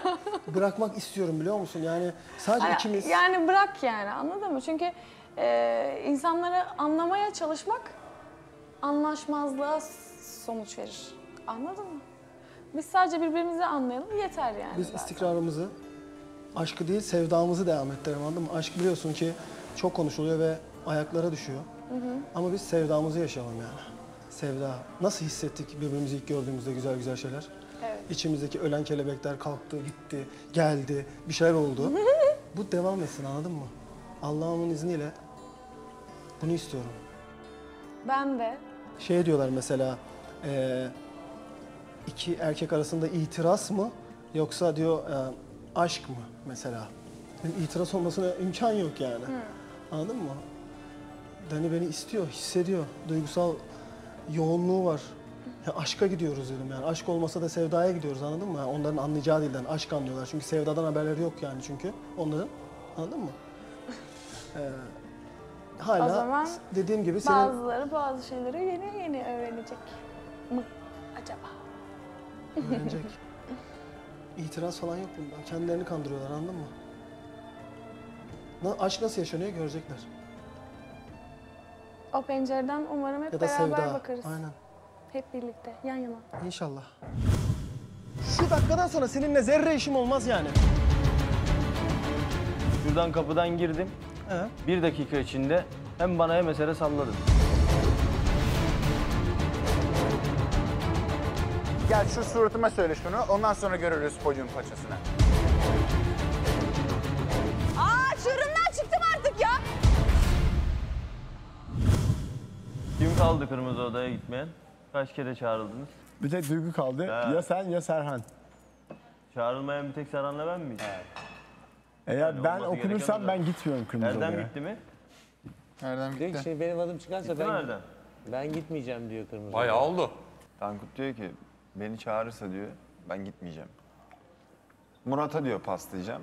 Murat da diyor bana niye paslıyorsun? Murat'a şaka yaptım canım. Öyle bir şey hayatta yapmam Murat. Tabii canım. Bloğa'yı çağırırsa Vallahi ben de... Mehtap'ın gazabından gemi kork yani göndereceğim. öyle bir şey yaparsan. Mehtap'la alakası yok abi. Zaten bir Murat gitmez. İki ben onları ikisini aynı odaya hayatta sokmam. Murat'a yapar mıyım böyle bir şey? Ya abi ne konuşacağız ki gidip artık yani daha söylenecek her şeyi söyledik burada herkes Benim de söyledi söyleyecek yani. bir şeyim yok kardeşim. Sen gider misin benim yerimde böyle bir şey olursa? Beni çağırmazsa bir abi olarak alınırım ben. Bloğa evet bence de. Sonra olan Yok. bana olacak. Sakın bunu göndermeyin. Bunu göndermeyin. Ben bu hatayı bir kere yaptım. O hata değil kardeş. Gittim dedim ki Sen rahat olsana Nurçin'i bir. benim yakamdan düşür dedim. Cahildir kız dedim. Gitmiş kulis yapmış arkamdan. Sakın Kardeş. bunu göndermeyin. Laflarına dikkat et. Yanar döner yani. Bak düzgün konuş Eser. O bana edilmeyecek bir laf. Biliyorsun sen bunu. Ne yaptın sen gittin ne yaptın? Ben seni kardeş bildim, korumaya çalıştım. Yalnız sonrasında bana vermiş olduğu sözle beraber inandım ki Cansel'e Sonuçta size destek verdim. Benim senden Bilinçsiz sorduğumu bilinçsiz yapmadın. konuşma, tamam mı? Sonuçta istediğimi yapmadın ki sen. Gittin başka bir şey yaptın. Eser. Öyle değil mi? Kötü Sen niyeti istediğini yapmamıştır. düşünebilirsin. İnsanlar gerçeği görüyor kardeşim. Evet sen ekranda rahat var ol. aslında dediği doğru. Sen bunu kullanacak Yani Herkes kendi kararı. ben o konu hakkında da birçok insanın takdirini aldıysam sen bence burada bir sus, tepki alma. Neyi sus tepki alma? Ben gördüğümü biliyorum sen. Ben ne izlediğimi sen biliyorum. gördüğünü Senin neyi biliyorsun. niyetle gönderdiğimi de biliyorum. Sen Burada bana gördüğünü sus biliyorsun ama münafıklarını yapma lütfen yani. sen Şu an gördüğünü ağzımı biliyorsun da açtırma benim yani. benim niyetimi demek ki bilmiyormuşsun. Tamam senin niyetini Sen sonradan... boş yere mi kardeşim Sonra diyorsun yaparsın. insanlara? Cansel'in o gerçek maskesini düşürmekte ben sana yardımcı olurum. Teşekkür ederim. Oraya ne niyetle gönderdim seni? Sen ne yaptın? Eser. Şimdi sen burada... Eski muhabbet boş ver. Açma, Ya bırak boş şimdi ver. eski muhabbeti falan. Boş ver. Sen burada daha Yaşandı, çok geçti. tanıyamadığın bir adaydan bahsediyordun. Sen aşıktın eyvallah. Ama onun aşkına güvenmiyorduk. Tamam. Gittik böyle bir şey yaptık. Tamam mı? Tamam işte yani ben sana sonrasında, git Cansel'in aşkına güvenmiyorsun demedim. Sonrasında. Git ondan bahset demedim. Git Konuş. Eser konuş. seviyor. Eser'in samimiyetine ben güveniyorum. Onun için uzak dur Eser'den. Cansel'i katmamına gerek yoktu. Onu Ya diyorum şimdi ben senin sana. ne derdin var ben bunu anlamış değilim. Benim derdim yok. Konu Benim açıldı. konuşma şeklimi A'dan Z'ye izledin mi sen? Evet izledim. Ben orada ne diyorum? Duydum ne dediklerini. Tamam duyduysan o zaman fazla söze gerek yok. Yok duydum. Cansel'e neler söylediğini de duydum. Söylemiş olabilirim. İyi de kardeşim, ben bunu saklamıyorum ki. Ben geldim burada senin yüzüne de söyledim. Cansel'le de yüzleştim. Tamam mı? Ama çünkü benim kimseden benim sakladığım için bir şeyim gelen yok. bir aday için elini sıkıp ben senin Cansel'in bilmem maskesini düşürmekte yardımcı olacağım. O hoş değil. Çünkü ben burada senin için sana dedim ki başka bir niyetle git. Sen bunu yaptın. Eski mevzu o Benim gördüğüm bir şeyler vardı demek ki. Cansel'in de yüzüne söyledim bunu. Sorunumuz kalmadı. Eser. O işten işte sorun yok. Eski muhabbetleri yapmayalım diyorum sana. Hani- Zaten geçmiş gitmiş. Durup dururken Eser eski defterleri açıyor. Serhan'ın üstüne olumsuz gidiyor. Ne gerek var buna? Evine geriliyor. Ben o yüzden hemen tüydüm oradan. Aralarına girmek istemedim. Yani Eser aşık oldu olalı aşk onun gözünü kör etti. Benim sadece yapma amacım başka. Bunu da sen görmemişsin ama milyonlar görmüş. Sen görmesen de olur. Sen benim için yapıyorsan ben görsem görmesem diyorsun ne fark edecek? Tamam. O zaman niye yapıyorsun? Yapma amacımı öğrendiğin gün konuşuruz. Şov olsun diye mi yapıyorsun? Ne şovu ya? Hayırdır? Şov olsun diye mi yapıyorsun? Ne şovu? Şu an sen bana diyorsun ki sen Ne görsen şovu? görmesen Ben şov önemli yapabilecek bir değil. insana Sen oraya benziyor benim için muyum? gitmiş adamsın. Yani sen de yani hem bir Sen bir böylesin, gün çok böylesin güzel bir kardeşim şovmen ya. olacaksın anladım ben. Ya bak Serhan canımı sıkma. Ya canın sıkılsa kaç yazacak ya. Şimdi benim canımı sıkıyor. Bu öğrenmeyecek, bu düzelmeyecek ben sana söyleyeyim. Bu hep böyle kalacak. Bu böyle gidecek, geldiği gibi böyle. Benim hayatımdaki ilk sevgilim değil. Ama hayatımdaki ilk aşk. Yani o ilk aşk. Biliyorum Erdem bunu izleyecek ama bunu kabul etmek zorunda yani. Ben onu asla unutmayacağım yani. O benim ilk aşkım. Kız ne istiyorsun makyajımızdan?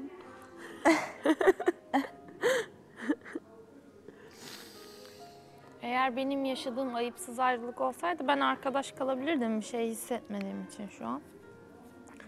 Ama maalesef Olamıyor. bazı insanlar karaktersiz çıkabiliyor işte. Karakterli bile olsa hayatım.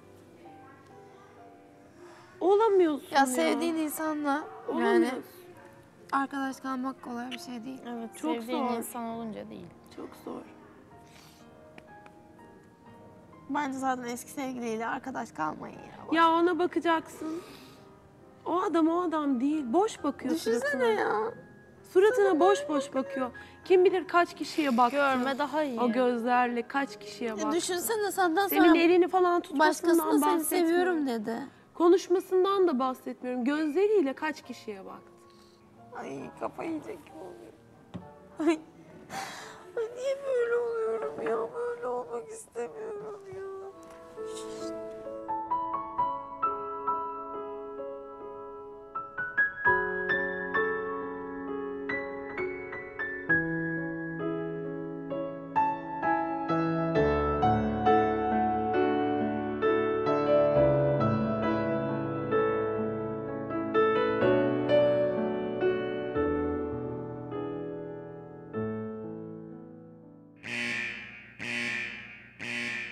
Bloğa'yı çağır. Evet. Bloğlettin. Biraz biraz at. Ben Büla'yı çağırıyorum. Bloğlettin'i çağır. Büla'ya gideceğim. O artık Yaşayacağım. istemiyor seni. Ay, Bıktım doydum sizden. Ay sizden. buraya gelmem dedi ama ayağına gidince ister herhalde.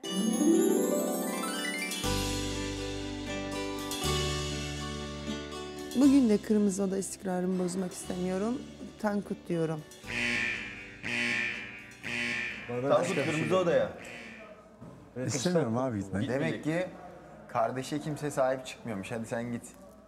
Gitmeyecek. Abi ne yapacağım ben ya? Gitmek Bir istemiyorsan söylediğimi gitme yapayım. Ama Gireyim, Duygu abla her zaman ne diyordu biliyor musun? Ben teşekkür ederim beni çağırdığın için. Seninle konuşacak hiçbir şeyim yok deyip direkt çıkayım. Ama Duygu abla her zaman ne diyordu biliyor Çünkü musun? Kırmızı Odadan çıkmak Kardeş diye bir şey falan var. dinlemem ben diyordu. Çünkü sen Aşık çıktın, oldum Duygu falan. çıktı bir kere. Hiç gitme. Ama hiç gitmeyi Yok. bilmiyoruz. O şimdi olmayabilir. Bilmiyorum. Kırmızı odaya seni çağırdılar bu arada. Duygu çağırdı ve ben gitmek istemiyorum abi. Gitme abi vallahi gitme. Ben yani ya da şunu yapacağım. Gireceğim. Ben diyeceğim teşekkür ederim çağırdın. Evet. Ben seninle konuşmak istemiyorum. Hemen çıkacağım. Eğer Duyguysa. Duygu başka kimse Bence kalmadı bu ki. uçak. Duygu abi. Bence bu Yok uçak. abi. Hayır. Belki başka bir şey söyleyecek. Uçak çağırdı. Gürkan'ı çağırdı Uçak. Abi ben konuşacak hiçbir şeyim yok ya. Dinlemek Ay bile pardon istemiyorum. Nurçin ya. Belki basit bir şey söyleyecektir. İstemiyorum abi. yani istemiyorum ya. Selam. Merhaba. Ne haber, nasılsın? Teşekkür ederim. Nasıl gidiyor? Ne oldu? Ha? Ne oldu, sen 10 gündür böyle çok şeysin ya, strestesin. Bir yorgunluk, bir stres var sende. Dünkü şakamıza mı bozuldun, hala devam ediyor? Konuşmak istemiyorum bir şey Duygu. Zannetmiyorum konuşacak bir şeyimiz kaldığını. Konuşacak bir şeyimiz kalmadı biliyorsun. Çok alıngansın 10 gündür. Gerçekten çok alıngansın. Bu alınganlığın Dani'den mi kaynaklanıyor? Yoksa artık iyice mi sıkıldın? Sen önceki Tankut olsa yapılan o tarz esprileri... Ben hala aynı Tankut benim. Hayır, önceki Tankut olsa gerçekten yapılan o espriler çok hoşuna gider, güler. Hatta ben bile, düşünsene benim içeride erkekler evinde taklitim yapıldı bilmem ne, benim hoşuma gitti. Niye? Çünkü burada eğlenecek bir şey yok. Kaldı ki orada sen onu başından sonuna kadar seyret, gerçekten sen de gülersin. Duygu. Evet. Senin ağzından çıkanı kulağın duyuyor mu? Duyuyor canım, duyuyor. Senin olan durumun, pozisyonun farkındalığın var mı? Var tabii ki. Öyle mi? Ne mesela? Karşındaki insanın, benim, duygularım olduğunun farkında mısınız? Tankut, Sen kendi düştüğün durumun farkında mısın? Ben farkındayım Tankut. Kendi Öyle mi? Sen kendi kullanıldığının farkında mısın? Niye kullanılıyorum? Dani, benim gerçekten bir şey istemiş olduğum bir gelin adayı, duygularım olan bir gelin adayı. Sence garip değil mi? Yok, garip değil, böyle daha aradan şey bir hafta oluyor. geçtikten sonra sana ders veriyor. Sen de ona uyup Yok, böyle abuk subuk bir şeyler hafta yapıyorsun. değil. Normal mi burada, sence bunlar? Burada o kadar şeyler oluyor Böyle ki. alay etmek, dalga geçmek insanların hisleri çok mu mantıklı sen onu diyorsun? başından İkiniz de haz mı aldınız yani bunu çok yaptınız? haz aldık. Sen Öyle onu mi? bak, Teşekkür ederim o zaman. Söyleyecek hiçbir şeyim yok. Söylüyorum. Sen onu baştan seyretmedin. Anladın mı? Evet. Hem kendi aramızda, dün biliyorsun evde çok büyük stres vardı. Kalkalım dedik, böyle bir şeyler yapalım. Tarz değiştirelim. Evde dedik neşe olsun, çünkü gerçekten dün çok gergin geçmişti. Bunu normalde kendi evinde de yapar insanlar yani, Duygu, gırgır siz şamata. Dani ile 2 hafta önce kavga etmiyor Ya bu muydunuz? benim sorunum, seni ilgilendirmez. Benim sorunum niye benim sorunum Seni biliyor musun? ilgilendirmez. Benim duygularımla niye oynuyorsunuz yani? Kim benle oynuyor niye senin alay duygularıyla? ediyorsunuz Ya orada... Gülünecek bir şey yok ya bunda bir ya. şey söyleyeceğim. Orada alay edilecek bir şey yok ki. Nasıl yok ya? Vallahi yok. Sen şey yaptın, şuna ben kızıyorum. Yani ben tekme yiyen ben, siz bir oluyorsunuz. Bana ne senin tekme yemenden ya? Bir Ben oluyorsunuz baktım ondan sana sonra tekme. sen de göbek atıyorsun ben Dani'den Ya o ayrılmışım değil. diye. Benim göbek atmam o değil. Komiklik bir şey oldu içeride, onu yapıyoruz. Ve kaldı ki Ya Tankut. niye ben alet oluyorum? Başkası ne yapıyor Ay ya? Tankut, Allah aşkına orada benimle alakalı eleştiri yapıyoruz ya. Ben bu durumdan rahatsız değilim. Sen niye rahatsız oluyorsun ya? Duygu. Sen niye rahatsız oluyorsun? Duygu. Pozisyonun kendini benim yerime koysana. Senin orada bozulacak hiçbir pozisyonun yok. Nasıl yok ya? Allah Allah, Benim ben orada duygulara incinmiş bir insan var orada. Ay sen bir Siz şey orada söyleyeyim. gözümün önünde Canım benimle benim, dalga geçiyorsunuz. sana bir şey Sen söyleyeyim orada mi? Allah cezanı kaldırsın bir şey abuk Hay subuk Allah bir şeyler cezanı söylüyorsun. versin. Ne Sana söylediysen bir şey söyleyeyim. artık? Senin canın çok yanmış. Acayip Dani canını yakmış. Oh olsun. Bu kadar, belki bir daha elini bu kadar ağır tutmazsın, anladın mı? İlişkinin adını Ya ne verirsin. ağır tutması Ve ya? benim orada Dani ile arkadaşlarım seni rahatsız etmesin. Anladın? Evde 7 kızız. Yeri geliyor ben orada Mehtap'la Ben da çok sizin büyük kavga samimiyetinize kalıyorum. artık inanmıyorum Ha, Duygu. yeri Hiçbir geliyor. samimiyetinize Zaten inanmıyorum. inanma. İnanmıyorum. Ben sana zaten Sizin Cuma günü samimiyetiniz dedim. zaten belli orada. Siz o cadı kazanında artık ne kazanıysa orası kaynatmaya devam edin. Aynen kaynatıyoruz hayatım. Zaten ben sana dedim samimiyetime inanma. Geçen hafta mı dedim, ondan önceki hafta mı dedim. Hiçbir Biz samimiyetine arkadaş kalırız dedim değil mi? İnanmıyorum. Çünkü... Arkadaş insan bunları yapmaz. Dost insan bunları yapmaz. Bak Tankut sen onu baştan... Bak, Dost insan bunları yapmaz. Bak, sen onu baştan Alay etmez. Alay değil. Yere düşmüş Ya birisine gelip benimle- bir de tekme atmaz. Ya sen bak Yapmaz. ben kendimle dalga geçiyoruz ya, şey yapıyoruz. Giyim stilin bilmem ne, seninle alakası yok. Erdem'in masa kurması. Ha, şimdi bir de o, evet ya. Beni Aynen, biraz hatırlattı böyle, o zamanları hatırlattı da. Allah sonlarını benzetmesin. Ben işte aynı şey benim aklımdan geçti. Allah sonlarını İnşallah. benzetmesin yani. Hani inşallah onlar çok daha güzel ilerlerler her yolda. İnşallah. İyiye doğru giderler. Ama ben Melis'te biraz şey görüyorum, inişler çıkışlar ya. Biraz Melis'in fazla o bir şeyi var değil mi? İniş çıkışları var Şimdi bak, yani. Erdem'le Melis'in ilişkisinde abi. İkisinde de var o ya. Alttan alması Bence gereken değişik. taraf genelde hep Erdem olacak gibi gözüküyor. Öyle gözüküyor. Buna da Erdem ne kadar dayanabilecek? Biraz bencilliğin var, anladın mı? İstemeden yapıyorsun belki. Bencillik. Bencillik neyden ve kime karşı ve nasıl yani? Aşk yaşıyorsun, saygı duyuyorum ve sizi ikinizi de çok seviyorum. Ama bu aşkı yaşarken arkadaşlarına karşı tavırların değiştiğini söylüyorum. Erdem, tavırların değişti mi sana karşı kardeşim? Başlarda değişmişti. Başlarda bırak şimdi. Başları boş ver. Yani Şimdi herhangi bir sorun yok. Sadece şey var. Alınganlığı biraz fazla oluyor. işte bu yani. Bunu demek Ama istiyorum. alınganlığı aşkıyla alakası yok. Ya bilmiyorum hani bak seni gerçekten çok sevdiğimi biliyorsun. Ben hani ister İyi de beni çok sevdiğini diyorsun, alırsın, sonra bana bencil diyorsun, arkadaşlarına ama dost şey acı, bak yapıyorsun. dost Yani acı bak, söyler. Okey, şu an Dost acı söyler. Tamam. Ne oluyor ya? Yani bilmiyorum, arkadaş diyor ki ben bencilmişim, ben işte aşkımı yaşıyorum ama buradaki arkadaşlarımı kaybediyormuşum. Demin zaten senin şey demedim mi? Okey demedim mi? Evet başlarda böyleydin demedim mi? Ben de Başlarda yeni geldiysem... adamla başka bir problemimiz Tamam ben de var yeni kardeşim. geldiysem demek ki benim yolun başında farklıydı. böyle şey hissediyorum sende. Ben seni kaybetmek için bunu söylemiyorum ki. Emre'cim, benim sana karşı tavrım, kardeşliğim ya da herhangi bir şey değiştiğini hissettin mi? Sevgi olarak. Ya tabii yo diyecek yani. He? Anladın mı? Tabii yo diyecek yani, anladın mı? Niye? Ne diyecek? Aa evet mi diyecek? Gözünün içine bakarak tabii Sana ki. bir şey Yani. söyleyeyim mi? Emre gözünün içine bakarak Ben adama onun her türlü gözünün netliği içine söyler. bakarak güzel kardeşim. Yanlış tanımışsın Neyse Emre'yi. onu söylerim. Senin ondan Hiç yana fark bir etmez. sıkıntın Ama bak olmasın. ben sana bu cümleleri kurarken seni kaybetmek için kurmadım. Hiçbir zaman Her kimseye de şeyde lafımızı netiz yani. esirgemedik Orada yani. Anladın mı? Hata ediyorsun Emre'ye de. Ama bana bu kadar samimi davranıp, bu Bana kadar da- içten davranıp da bana gelmişsin, yok ben senin dostun değilim dedikten sonra Kardeşim. şu dakikadan sonra seninle zerre işim olmaz yani.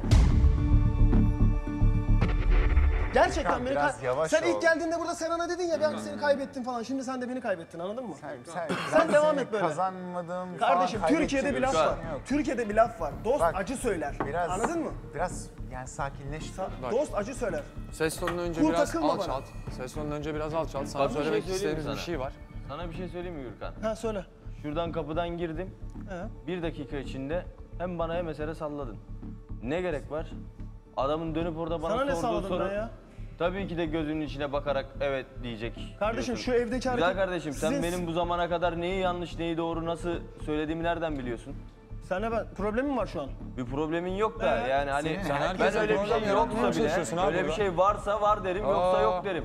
Sen şu an ne Bunun yapıyorsun yorumunu biliyor neden musun? yapıyorsun? Sen neden bu kadar geriliyorsun ya da gerginleşiyorsun? Biz bunu anlayamıyoruz. Sen bana böyle Kardeşim, diyorsun, dost acı tavırların söyler, değişti, anladın mı? bilmem Ya ne kaybettin. dost acı söylemez. Ben Dost onu ben bir dürüst şey de anlatırken söyler. onun samimiyetine inanarak bir şey söyledim ve teker teker böyle konuşmaya başladı gerçek duygularını. Ben aranızda ne Anladın mı? geçti? Ben söyledim ki aşkına İnan ben burada Bak, oturuyorum. ben o muhabbeti Bana cevap bilmiyorum. versen sen samimiyetlisin, bencilsin, arkadaşlarını Sen kaybediyorsun. onun samimiyetine Ya, inanarak kusura söylediğin bakma şeyi ama Emre'nin anlama samimiyetine yani. inanmayarak söylüyorsun. Onun yüzüne bakarak evet diyeceğim diyorsun. Öyle bir dünya yok. Ben Emre'yi buraya ilk geldiğim günden beri tanıyorum.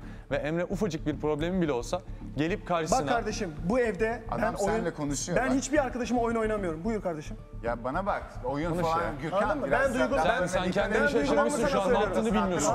Atsan ne olacak kafanın tasına? Ya Şu an Tripler yanlış al. yapıyorsun. bu cümleleri kurma bana. Sakin. Ne kurayım sana? Farklı bir şey mi kurayım? Ha, gel kardeşim gel önüme dizil gel şu Oğlum. suratıma söyle şunu ondan sonra görürüz podyum paçasını.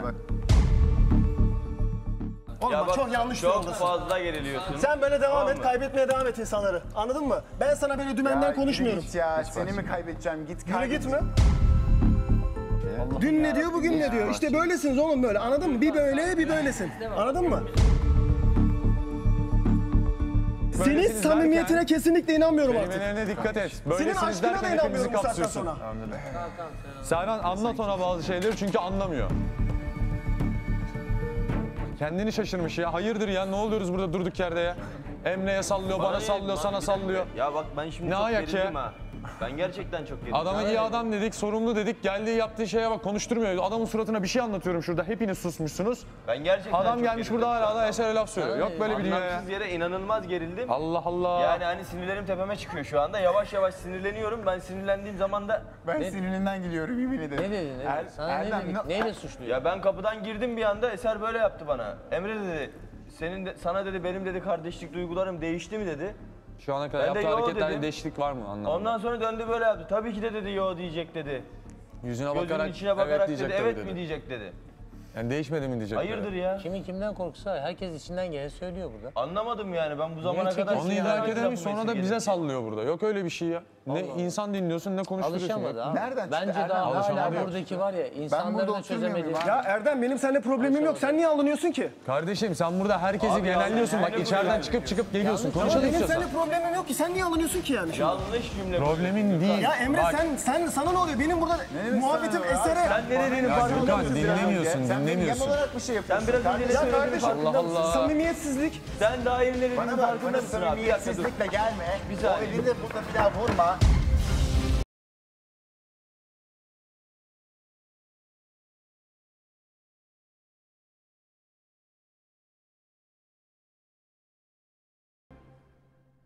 Eser ve Gürkan bugün tartıştı ama Eser anlatmak istediğini tam anlatamadı.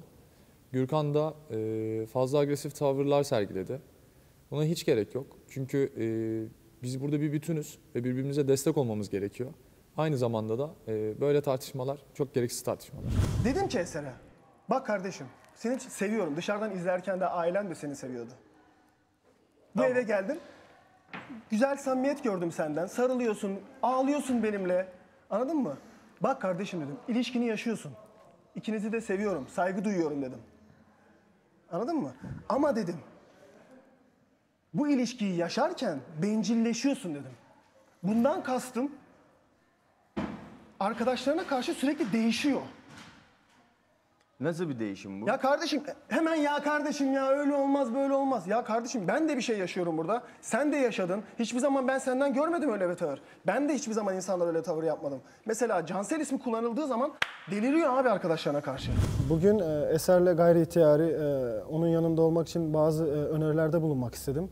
Fakat Eser bana dostluğunun sahte olduğunu gösterdi. Çünkü biz bu evde Eser'le omuz omuza ağladığımız güzel şeyler, benim için çok önemli şeyler paylaştığımız günler oldu. Birbirimize kenetlenmiştik. Fakat benim için bir dost değilmiş. Ne yazık ki bundan sonra ona çok mesafeli olacağım. Ben sana bir şey söyleyeyim mi? Dolup Bak, gelmiş bizim bu konuştuklarımız güvensizlik yaratmaya başladı onda. Sarsılmaya başladı. Önceden ben şöyleyim, böyleyim, aşkım şöyle böyle diyen adam şimdi demek ki kendi dediğine de inanmamaya başladı. O yüzden gelip bize sarıyor. Dani de bulmuş işte. İyi oldu. Evet İkisi ya, birbirini dün de oldu abi bu bulmuşlar. olay. Ben Harika, bu ne adamla güzel her bak. gün yaşamak zorunda mıyım bunu? Mutluluklar. Bizim sende anlayamadığımız nokta şu. Çok çabuk geriliyorsun, çok çabuk parlıyorsun. Bu parlamaların da bir kişiye değil etraftaki herkese yansıtıyorsun. Bir anda tepki topluyorsun, yapma. Gerçekten yapma abi, biz seni sevdik. Bak sen aklı başında adamsın, olgun adamsın, ne istediğini bilen bir adamsın. Öyle geldin bu eve. Bana ne diyor? İstediğini de aldın. Evet, Daha Emreciğim, niye bak- o zaman insanlarla polemik içindesin? Ama beni sokuyor anladın mı? Ben samimi bir şekilde bir şey söylüyorum. Bana diyor ki yeni geldin diyor. Yeni geldim ben madem o zaman bana niye 3. günden beri burada kardeşim, canımsın, sarılıyorsun. kötü mü bu? Ama sonra bir cümle kurduğum zaman da sen benim dostum değilsin ki daha yeni geldin diyor. O zaman benimle niye burada derdini paylaşıyorsun? Niye benimle burama yatıp ağlıyorsun? Ben Gürkan'a anlam veremiyorum. Bu ne agresiflik kardeşim? Kendine yapılmasını istemediğin bir şeyi bir başkasına gayet rahat bir şekilde yapıyorsun. Ondan sonra tepki görünce de kavgaya başvuruyorsun. Bence biraz daha adımlarını dikkatli at. Yoksa egon seni bitirecek. Dalga geçiyorlar duygularımla. Dalga geçer gibi ya. Ben orada hani sen hiçbir kötü laf etmedin, hiç hep yani doğru bir şekilde konuştun ve gerektiğini söyledin. Ama senden hani öbür şeyi de beklerdim hani daha sakin, daha böyle şeyden. Ama anlıyorum abi her zaman da böyle olunmuyor. Çıktı abi. Yani bazen çileden çıkınca Çıktı. insan yani Çıktı ve Gürkan da birazcık çıkartmama sebep oldu yani. Kardeşim Gürkan benim de çilemi çıkartıyor yani. Nedir bu abi nedir yani buraya kadar geliyorsun böyle eğiliyorsun ne yani? Sen buraya kadar gelip eğiliyorsan abi yap bir şey de bitirelim yani olayı. Yani bir şeyler yap da hani lafta kalmayacak çünkü yani. Değmez. O öyle bir tokat yiyecek ki o hayat tokatı yiyecek o. O ne Farkında sanıyor değil. biliyor musun? Böyle hani futbolcu faul yapar ya böyle yüz yüze gelirsin sonra böyle Ya. ayırırlar seni falan filan. Ya ondan Kimse sonra da böyle yaparsın. Ha, aynen. Kafayı vurdum. Ondan sonra böyle yapar. Aynen, Ya aynen. arıza mısınız siz? Kafayı Aynen. vurdum ama hakikaten.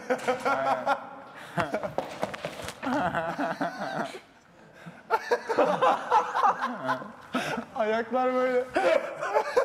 Futbolcu şeyini yapıyoruz. Gürkan sanırım kendini futbol sahasında gibi hissediyor. Böyle biri ona böyle kafada yediği zaman hakem ortaya girecek diye sanıyor. Ama yani bazen futbolculara böyle küçücük bir dokunursun onlar böyle aa diye. Bugün Tankut'un yaptığı gibi o çok harika bir taklitti. Yalnız yani Gürkan biraz adımlarına dikkat etmeli. Yani herkes de sadece bende değil. Bugün burada baş başa mıyız? Evet.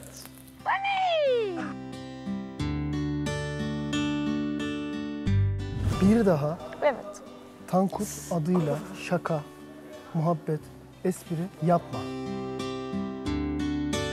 3 gün aynı şeyi senden dinlemek zorunda değilim Tankut. Sadece bir anı bir daha seninle paylaşmak istedim. Ya çok güzel.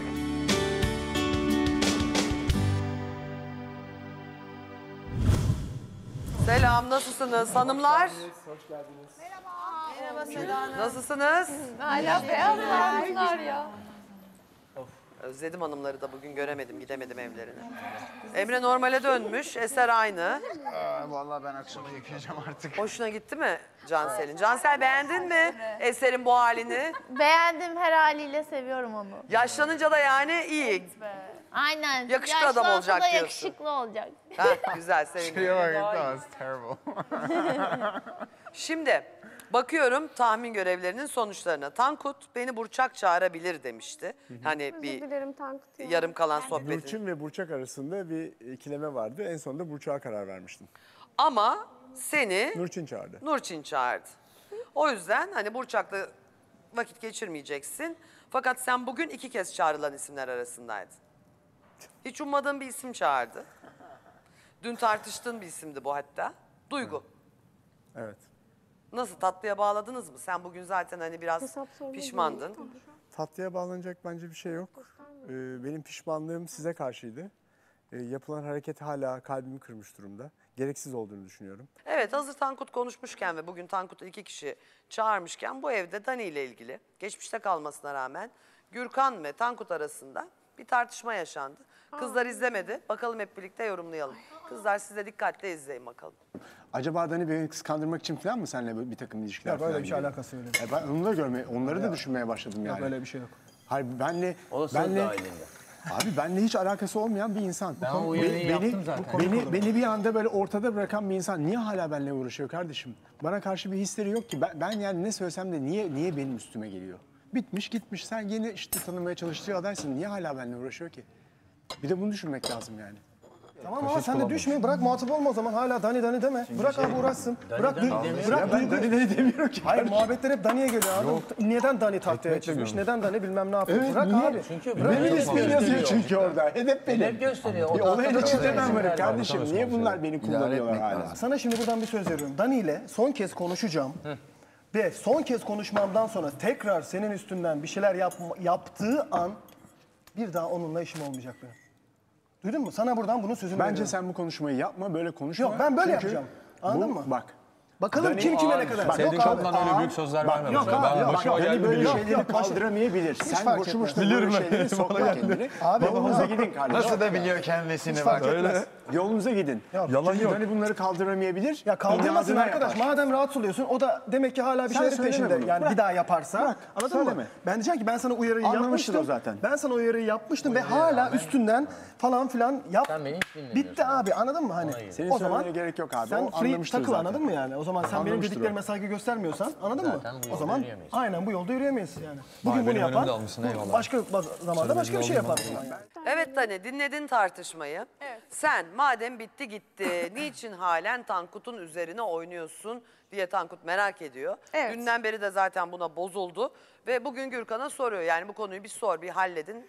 Gürkan da seninle konuşacağını söyledi. Ne diyorsun, cevabın var mı? Kıskandırmak tabii için mi, ki. inat için mi, niçin? Şimdi öncelikle ben bir adayı tanımak isterken yanı sıra başka bir adayı da asla tanımak istemem ve ilgilenmem. Tamam, anladık. O yüzden Tankut'cum, bu bütün yaptığımız dünkü muziplikler tamamıyla Duygu ile benim aramda. Seninle alakalı hiçbir durum yok. İki bayan biz evdeki gerginlikten sonra muziplik yapmak istedik. Ben ona zarafet dersi verdim. Melis de diksiyon dersi verdi. Yani sana karşı yaptığım hiçbir durum yoktu. Seni kıskandırmıyorum, seni önemsemiyorum. Sen benim umurumda da değilsin. Anladın mı canım benim? Benim ismim niye geçiyor onu anlayamadım. Hani Çünkü Duygu seninle ilgileniyor ya, o yüzden. Kafayı kullanmak da vardır. Senin seninle ilgilendiği için Duygu'dan dolayı. Benden sebep değil yani. Anladım. Daniciğim şunu diyorsun yani. Sen benim umurumda değilsin. Duygu'ya yardımcı olmak istedim zaten yani, hislerin de anladın mı? umurumda değil. Duygu'ya o yüzden yardımcı ben olmak senin istedim. bana karşı olan hislerinle dalga geçercesine Duygu'yu kullandım. Seni de daha beter sinir etmek için biliyorsun. Onu mu demek O ağzını istiyorsun? kapat. Konuşman gereken yerde konuş. Şu an senin konuşman gereken bir yer yok burada. Sesini yükseltemezsin. Önce terbiyeli konuş. Evet şimdi Duygu sana şunu soracağım. Sen Tankut diyorsun. Tankut yolunda ilerlemek istiyorsun, tanımak istiyorum diyorsun. Bir yandan Dani ile onun eskiden tanımak istediği ve burada 3 hafta bir yolda gittiği gelin adayıyla Tankut'un esprisini yapıyorsun arkasına. Şimdi bu insanın kendi bacağına ateş etmesi değil mi yani? Bu yolda ilerliyorsan kendi kendini sabote etmedin mi sen? Seda Hanımcığım burada biliyorsunuz 7 tane gelin adayı var. Her biri farklı damat adaylar tanıyıp da karşılıklı kavga eden insanlar arkadaş da oluyor. Bir tek ben değilim. Ya, örnek ben değilim. Bunun çok örnekleri var bu evin içinde. Tankut'la da ilgilenirken tamam dün evimizde tatsız bir olay olmuştu. Kızlar kendi aramızda gülelim. Biraz moral olsun dedik. Zaten dün değil bir gün öncesi de vardı onun devamı. Nedir? Diksiyon dersi. Benim biliyorsunuz kullanamadığım kelimeler vardı. Giyim tarzımda benim şu an içeride tanımak istediğim aday hani Tankut yaş grubum ama Tankut Bey de ben zaten geçen hafta Cuma günü konuştum. Seni tanımayı ben bıraktım. 3 tane beklediğim bir şey vardı. Onlar neticede oldu, tanımayı bıraktım. Ama bugün yine çağırdın Tankut'u. Seda Hanım Kırmızı Oda mecbur biliyorsunuz. Artık Kırmızı Oda'da şöyle kardeş dost kuralları yok. Arkadaş kuralları yok. Çağıracaksın. Çağırdım. Yani öyle bir imkan olsa kimseyi çağırma otur evde otur evde deseler evde otururum Seda Hanım. Ama bak 7 kişi var. Madem hani zaten kırmızı odaları biz dost sohbeti yerleri olarak görmüyoruz. O yüzden onların adı görüşme odası kırmızı oda. Ama burada hani zorundaysan eğer 7 kişi var. Hepsi senin arkadaşın, hepsi seviyor. İşte kardeşim dediğin Serhan burada, Emre burada. Ne bileyim bir sürü kişi var senin çağırabileceğin ve sen orası flört odası. Yani dostluk odası değil. Sen Tankut'u çağırarak bunu gösteriyorsun. Bir de hoşlandığını dün birlikte izledik ya bandı görüntüleri. Söylüyorsun. Bugünkü söyleminle sen bugünkü Kırmızı Oda'dan itibaren vaz mı geçiyorsun Tankut'tan? Yoksa hangisi? Benim kafam karıştı. Evet. Tankut'u niye çağırdım? Kırılmamasını yani orada alınacak bir şey olmadığını söyledim. Tankut hala alınmaya devam ediyor. Duygucuğum sen çok kötü bir şekilde kullanıldın. Bunun farkında değilsin. Ya Benimle dalga geçen zaten burada Dani. Benim bütün hislerimi, duygularımı yerler altına atıp üste çıkıyor zaten Dani. Sen de onu uyup orada böyle Dani sevseydin Tankut isim koyardın ya. Kendi kendine gelin gibi olma sen de ya. Duygu istedi bu dersi benden Kendi almayı. kendine gelin gibi olma. Yani burada mağdurlar oynama. Ne mağduru? Bana vurdu, benim arkamdan iş çevirdi. Mağdurlar oynama ya. Gerçekten mağduru yani. oynuyorum. Madem ki sen Dani'yi bu kadar çok seviyordun, neden isim koymadın? Hala aşık değilim diyorsun, Allah'tan bilmem ne değilim diyorsun. daha kötü Kadına olurdu sahip şimdi. çıkmıyorsun. Ne Gürkan olduğunu girdi, anladık Dani biz değere şimdi. bindi. Fazla konuşmayalım o konu hakkında. Aa saçmalama Allah aşkına. Gitti. Doğru olanı konuş yani. Doğru Vallahi olanı Duygucuğum, konuş. sen de bir Dizinin böylesin, dibindeydi, bir ne böylesin. oldu? Anlayamıyorum hangi yönde olduğunu. Şimdi mi değer arttı Dani'nin senin gözünde? Ya Şimdi mi ben sizden alınganlık bir şey rica başladı? edeceğim. Burada hazır Seda Hanım'ın da önünde. Lütfen ne Duymuyorum yaparsanız seni. yapın. Mutlu olun. Beni lütfen karıştırmayın. Ama Benim seni yani karıştıran yakınımda bile benimle kendi ilgili bir kendine- şey Ya söylemeyin. sen kendi kendini karıştırıyorsun Arkamdan canım benim. Biz seni konuşacaksınız, konuşun, ben karıştırmıyoruz. Sen duymayayım kimsin ama. ya? Lütfen. Kimsin sen? Vallahi. Milleti birbirine sokuyorsun sonra tamam Kızlar, mutlu olun siz diyorsun. karışmayın. Her Evet. şeyi yapıyorsun, zehiri bırakıyorsun, mutlu olun. Bunu Zehir yapma. değil, zehir değil kardeşim. Masada neler konuşuyorsun, burada mutlu olun diyorsun. Zehir değil.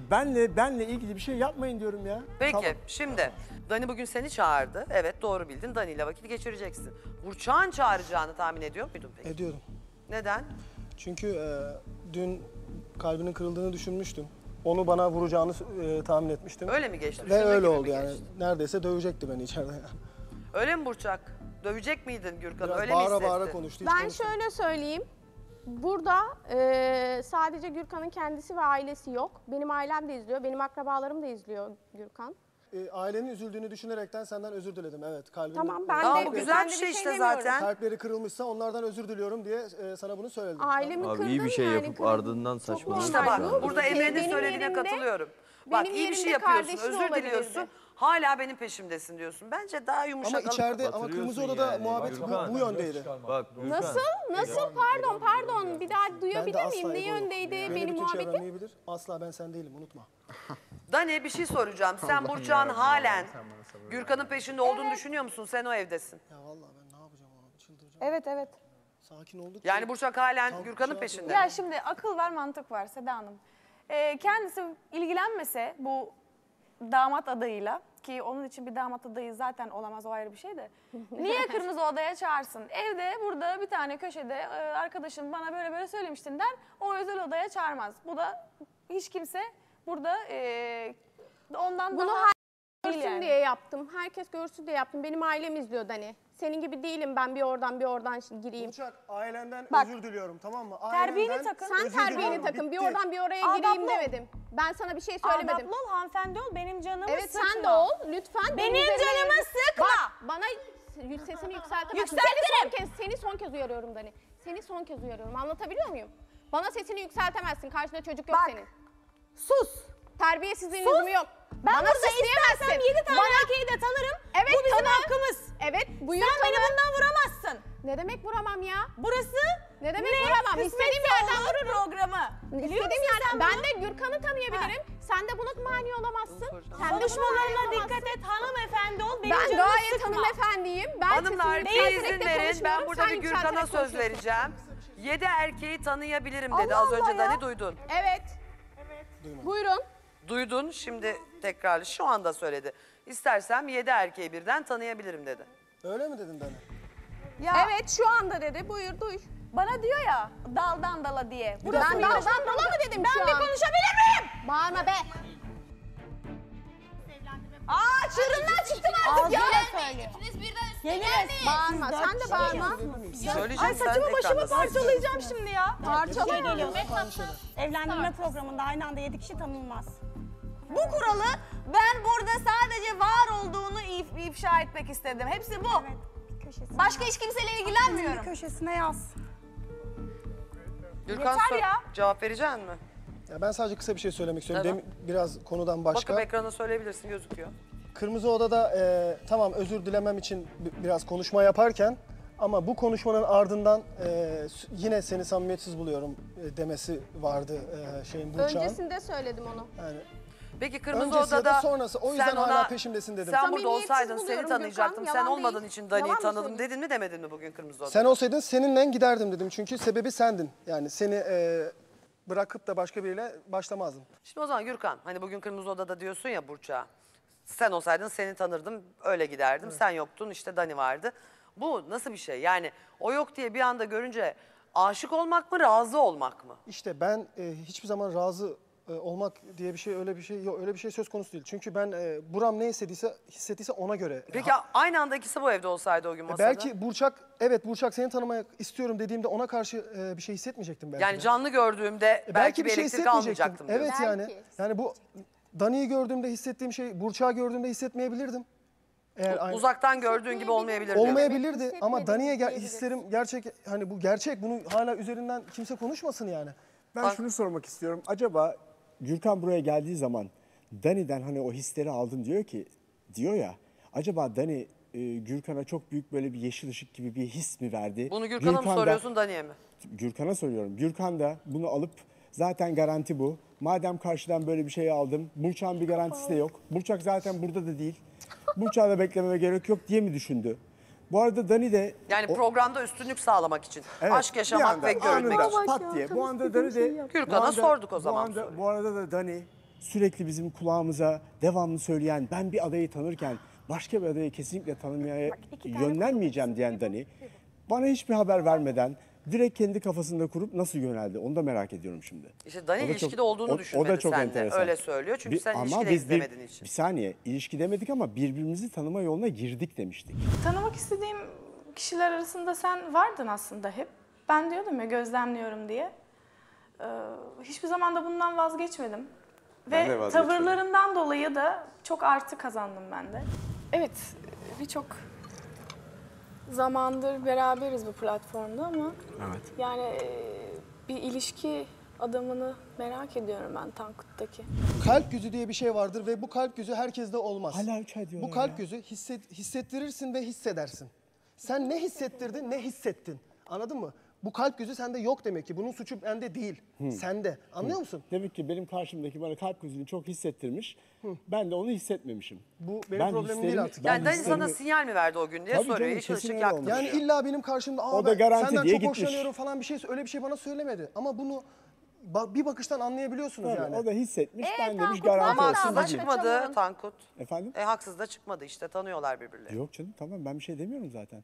Dur, Emre bir şey diyecekti Eser'cim, sonra sana söz. Ya ben şeyi söylemek istiyorum yani. Gürkan'ın ilk bu eve geldikten sonra Burçak'ın geldiği akşamdan itibaren Burçak'a karşı olan tavırları, abi sürekli kızdan kaçar gibi bir havan var. Sanki bunu hani tamam Dani ile ilgileniyorum, başkasıyla ilgilenmeyeceğim gibisinden yapıyorsun ama bunun altında başka bir şey yatıyor gibi Hiç geliyor de bir bana. şey yatmıyor Emre. Bu Gerçekten korkutu. başka bir şey yatıyor gibi geliyor. Ne yatacak başka? Korkuyorsun gibi. Hayatımda hiç görmemişim. Sanki bir şey söyleyecek, bir şey olacak. Böyle bana Ben öyle geliyor buradayım. yani, anladın mı? Bir şey mi söylemek istiyor? Buyur. Bana öyle geliyor. Buyur söyle. Yani hani bu Söylesin. sadece bir kısa bir böyle bir yorumlaşma gibi Ben gelmiyor bana sadece açıkçası. karşılıklı Çünkü gelmek istemiyorum, birbiriyle anladın mı? yorumlaşan iki insan bu kadar çok birbirine düşman olamaz. Ya anladın bana mı? bir şey mi söylemek Bu kadar istiyor? çok birbiriyle tartışamaz. Bu kadar çok birbirinin üstüne gidemez abi. Böyle Emre dünya bir yok şey ya. söyleyebilir miyim? Yani Burada bir şey söyleyebilirsin. söyleyeyim. Söyle. 10 kişiye tek burada Şimdi- mücadele ediyorum. Öldüm yani. Vallahi Şöyle bayıldım söyleyeceğim. artık ya. Ben gerçekten kendisini tanımıyorum. Bu eve ilk girdiğimde de zaten gördü herkes. Ben buraya girdim. Girdikten sonra Gürkan'ın kalkıp uf puf yaptığını herkes gördü. Ben kendisini tanımıyorum. Burası zor, geçersin oradan. Oradan geçsinler, gel sen de böyle. Çok hoş geldin. Hoş geldin. Hoş geldin. Sen de. Tekrar hoş geldin. Tekrar hoş geldin. Görüşürüz. İnşallah. Yani birbirinizin üzerine neden hak iddia ediyorsunuz abi? Adam seni istemiyorsa sen de o zaman Ben bir şeyleri zaten sürdürme. istemiyor ya da ben niye onun üzerine gidiyorum? Ben onun üzerine gitmiyorum. Burada benim üzerime Dani geliyor. Ben bunu söylüyorum. Ben bunu Kırmızı Oda'da Gürkan'a da söyledim. Benim üzerime geliyor Dani dedim. Eğer ciddi bir ilişki yaşayacaksınız ve böyle götürecekseniz lütfen Dani'ye bir şey söyle, benim üzerime gelmesin dedim. Arada da zehiri bırakıyorsun, seni samimiyetsiz buluyorum diye söyleyip hemen başka konuya Söylüyorum çünkü öyle görüyorum. Niye o zaman? Fikrimi söyleyemem Kendinle dedim çelişiyorsun yani. ama kendinle Fikrimi çelişiyorsun. söyleyemem. Sen bana az önce demedin mi? Ben senin samimiyetine inanmıyorum bilmem ne falan, sizin aşkınıza Bir dakika, inanmıyorum. bir aramızda Sizin konuşmuyor. aşkınıza falan Emre, inanmıyorum demedim ha. Kapıdan çıkarken yok sizin bundan sonra senin samimiyete, sizin Senin samimiyetine aşkınıza da inanmıyorum. inanmıyorum dedin. Böyle cümleleri az önce 2 saat önce senden sen kaynaklı vurdun. evet, anladın mı? Kız bilmem Cansel'i ama Tamam, sen... herkes işte sen benim hakkımda başkasının hakkında yorum yaparken iyi de başkası senin hakkında yorum yaparken Burçak'la bir şey benim oluyor. diyaloğum başka, seninle benim diyaloğum başka. Seninle benim diyaloğum bir yok yerden kardeşim. bir şey bulup Ben girmeye çalışma. Sen benim gözümde Bana da falan kardeşim bir şey deme, benim değilsin. kardeşim falan değilsin. Tamam, laf olarak söylüyorum zaten. Söyleme, laf değilsin. olarak da söyleme. bak, Söylerim. iletişim en önemli şey diyoruz ya. Allah'ım yarabbim ya. Bazen ilişki içinde iletişimi kopardığımız anlar da oluyor. O senle Cansel'i samimi bulmadığını düşünüyor. Sen iki kişi daha iyi anlar o işi. Bazen bir bakıştan, bazen bir şeyden, daha öncesinden sezilir, sinyal verir ilişkiler. Aramızda var bu sinyalleri, bu olayları yaşamış çiftler. Mesela Mehtap'la Murat'ı nasıl görüyorsunuz? Fena gitmiyorlar değil mi? Ben Çıktı çok harika kızla çıktı. görüyorum. Ama Mehtap'ın bazı belki şikayetleri, sıkıntıları var. Aklınıza gelir mi? Yani Ben Mehtap gibi bir kızın, hani dobra, dürüst, açık sözlü, çat diye lafını söyleyen bir kızın bunları çıktığı çocuğa söylemesini beklerim. Ama Mehtap'ın bile paylaşamadığı şeyler var demek ki arkadaşlarıyla paylaşıp. Hadi izleyelim bakalım. Ne cevap? Beklediğin cevap ne? Bana güveniyor musun? Güzel bir cevap vermiş. Bana güven yani bana diyor. Tamam, sana güveniyorum da niye Eser burada sevgilisi kavga ettiğinde oradan koruyor? Erdem sevgilisi kavga ettiğinde oradan koruyor da. Ben kavga ettiğimde niye bu hiçbir şekilde beni korumuyor? Ben bunu anlamıyorum. Sormadın mı? Sormadım tabii ki. Nerede görüştük ki? Kalabalık sor. içindeydik. Ben başkasının yanında sormam bunu. Ama merak ediyorum yani bu kadar şeyi ben tek başıma yaşamıyorum bu evde. Benimle ve benden daha kötü şeyler yapanlar var bu evde. Ama nedense benimkinin hiç oralı olduğu yok. Ne yaparsa yapsın arkasındayım. O şunun için böyle bir şey yapmıştır falan yok. tek bir şey söyleyeceğim hemen. Mehtap, Ah bebeğim, aradaki fark ne biliyor musun? kıyamam sana ben. Mehtap, Ya. Mehtap, sana tek bir şey söyleyeceğim. Aradaki fark ne biliyor musun? Bu adam seni ne zaman korusa o hafta en az 3 kere adı yazılıyor.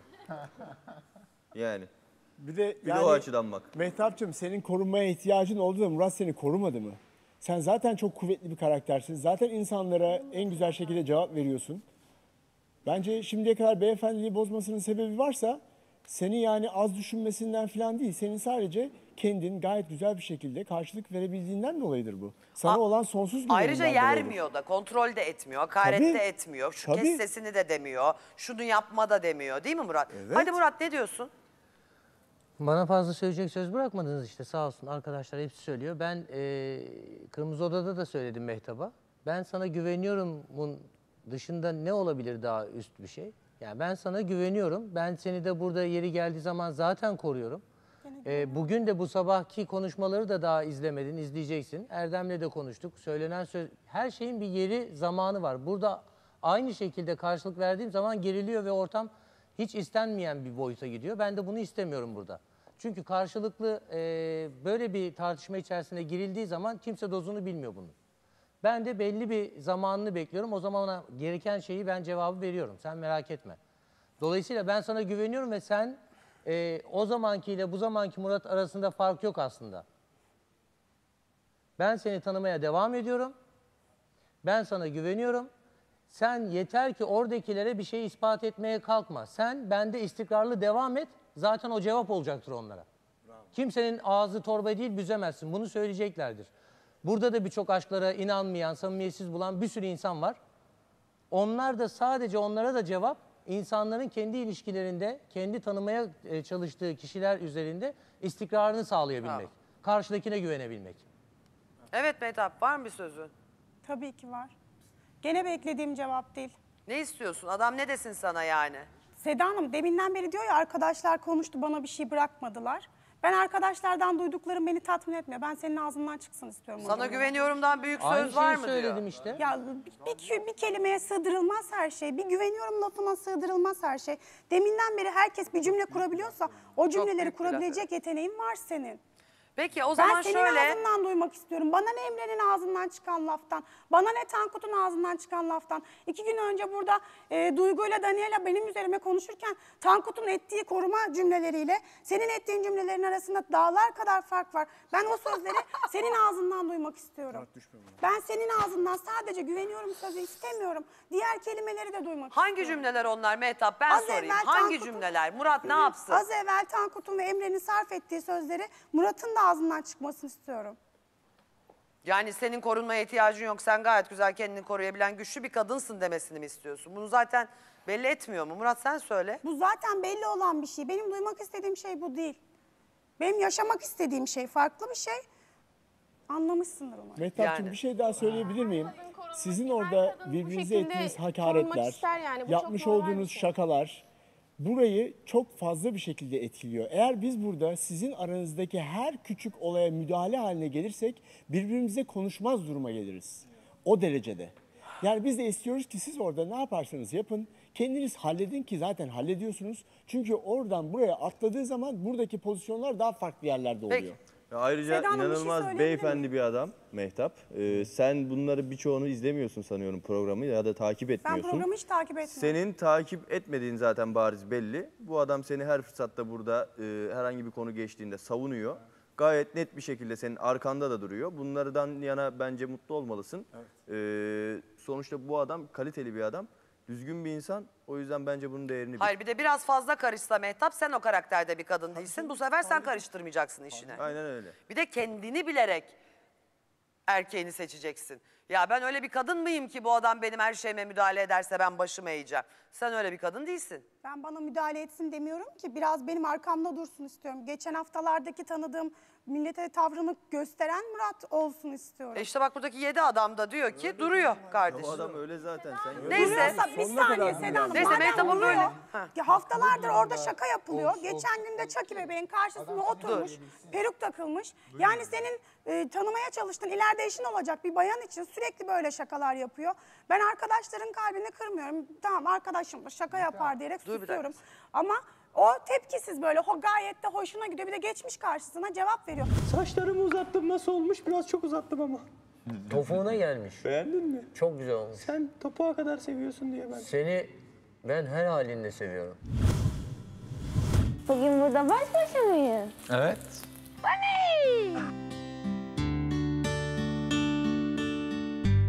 Bir daha Evet. Tankut adıyla şaka, muhabbet, espri yapma. 3 gün aynı şeyi senden dinlemek zorunda değilim Tankut. Sadece bir anı değil, bir anı seninle paylaşmak istiyorum. Ya çok güzel.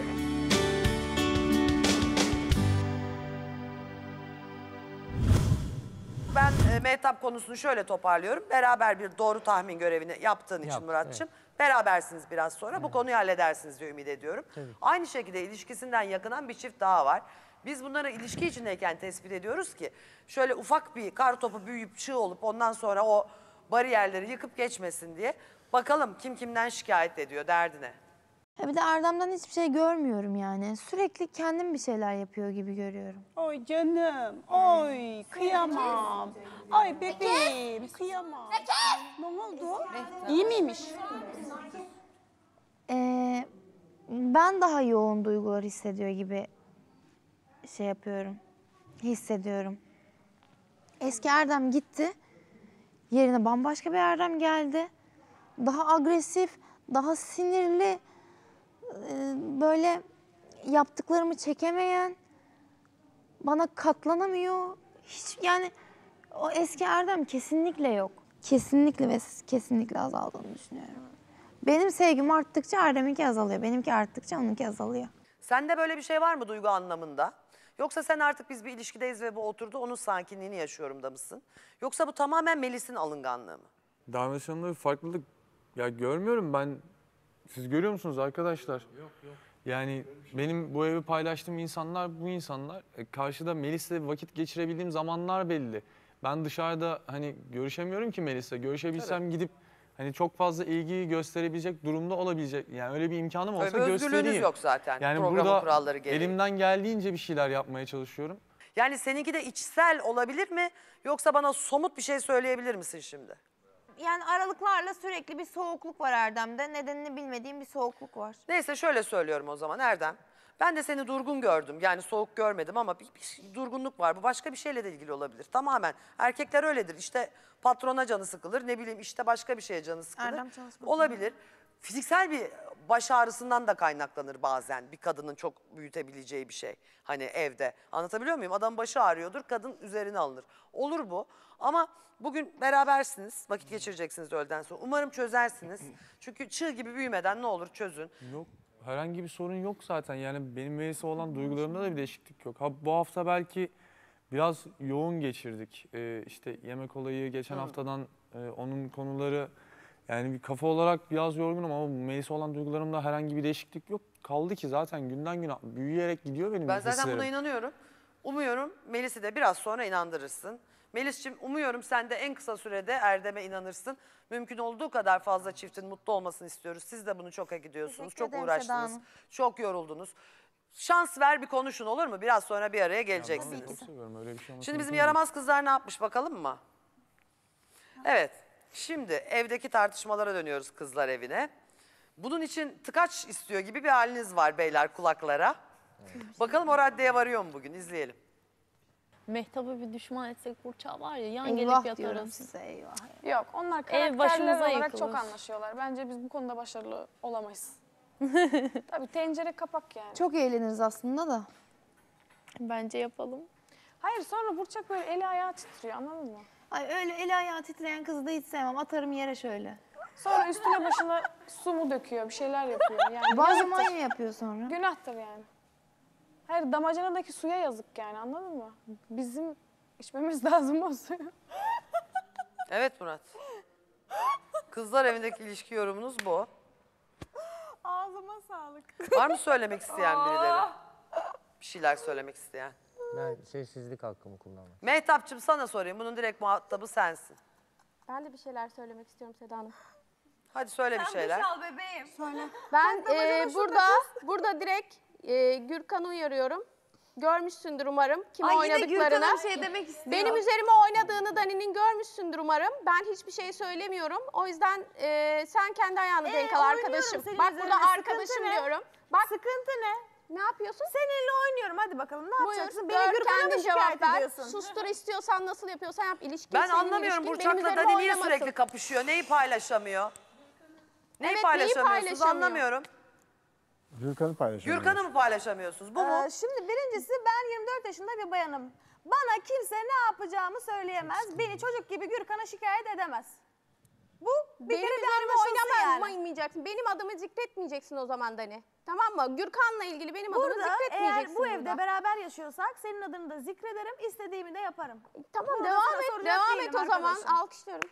Devam et. Çocuklar siz Devam Mehtap'la et. Burçak'ı düşürelim derken Burçak'la Dani ezeli düşman oldu o evde yani. Şimdi Boyunca.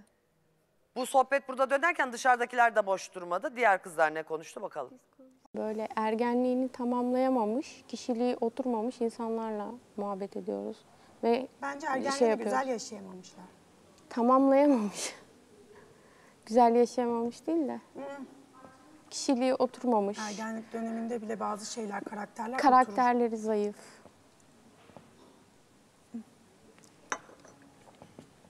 Çatışarak bir şeyler elde edebileceğini zanneden, kavga etmeyi marifet sayan.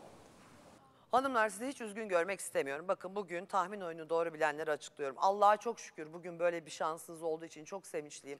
Mehtapçığım, Murat'la ilgili sıkıntılarını çözmeni istiyorum. Bugün baş başa vakit geçireceksiniz. Çünkü Murat doğru tahmin görevinde bulundu. Aynı şekilde Melis'ciğim seni de üzgün görmek istemiyorum. Siz bu ilişki için çok çabaladınız, ayrıldınız, barıştınız, kavga ettiniz, çok şey atlattınız. Artık aileler tanışır hale geldi. Lütfen bugün oturun, siz de çözün ve üzülmeyin. Siz de vakit geçireceksiniz, doğru bildiniz. Eser Cansel demişti, doğru bildiler. Umarım bir sorun yoktur ve iyi gidecektir. Yaşlı halinde sevdiğine göre yok galiba. Ama benim sana sormak istediğim bir şey var. Cansel sen de iyi izle bakalım. Sen de bir güven testinden geçeceksin çünkü şimdi. Ama bu hepimizin merak ettiği bir fotoğraf. Bir izleyelim.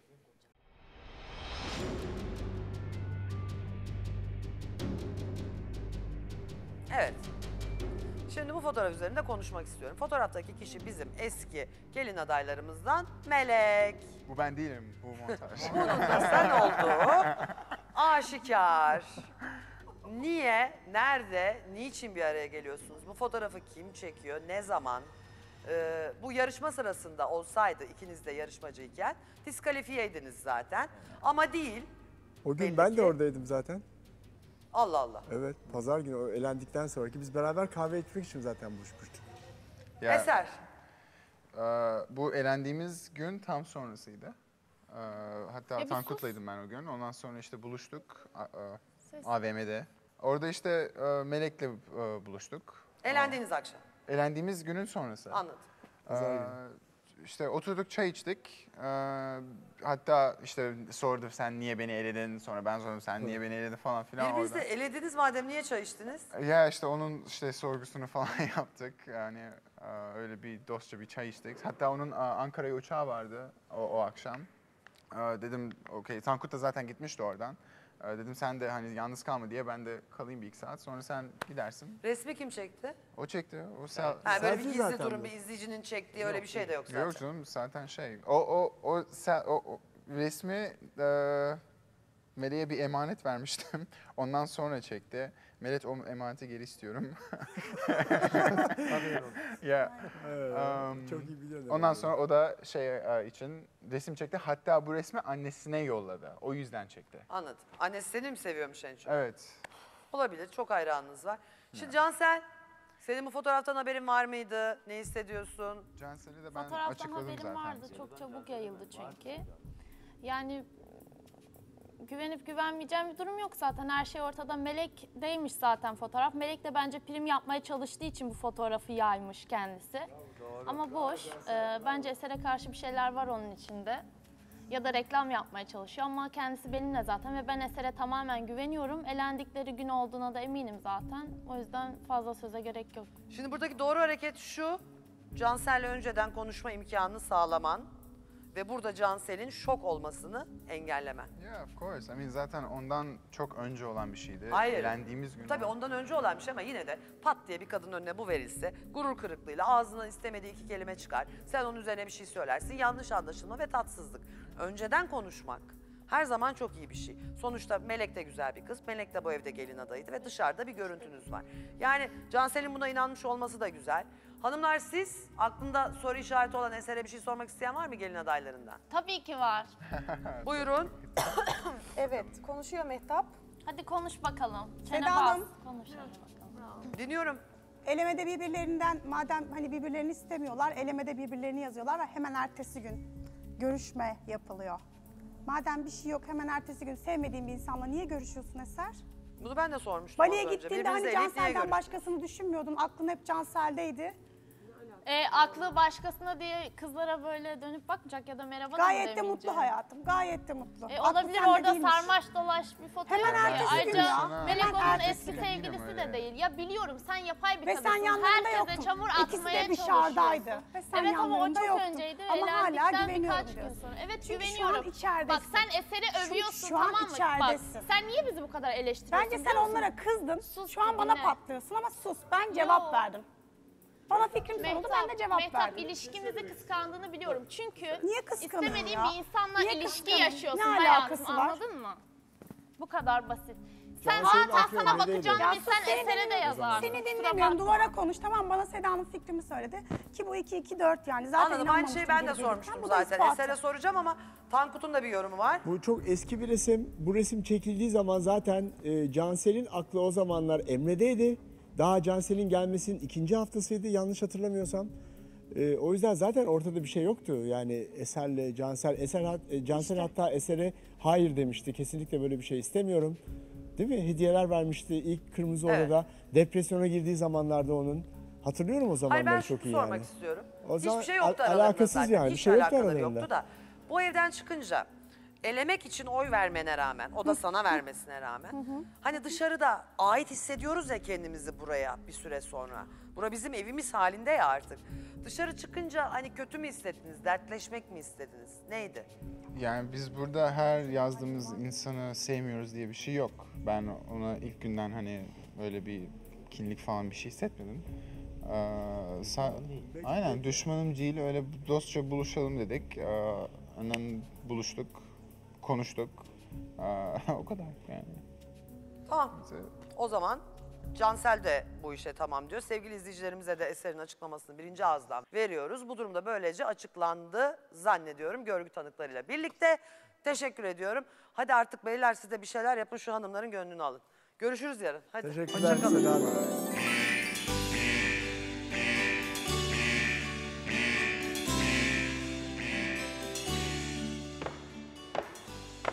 Aşk. Ne yapıyorsun?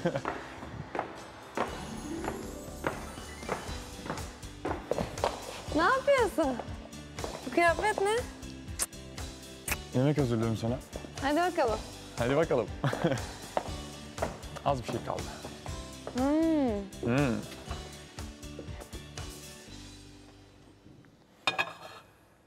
Bugün burada baş başa mıyız?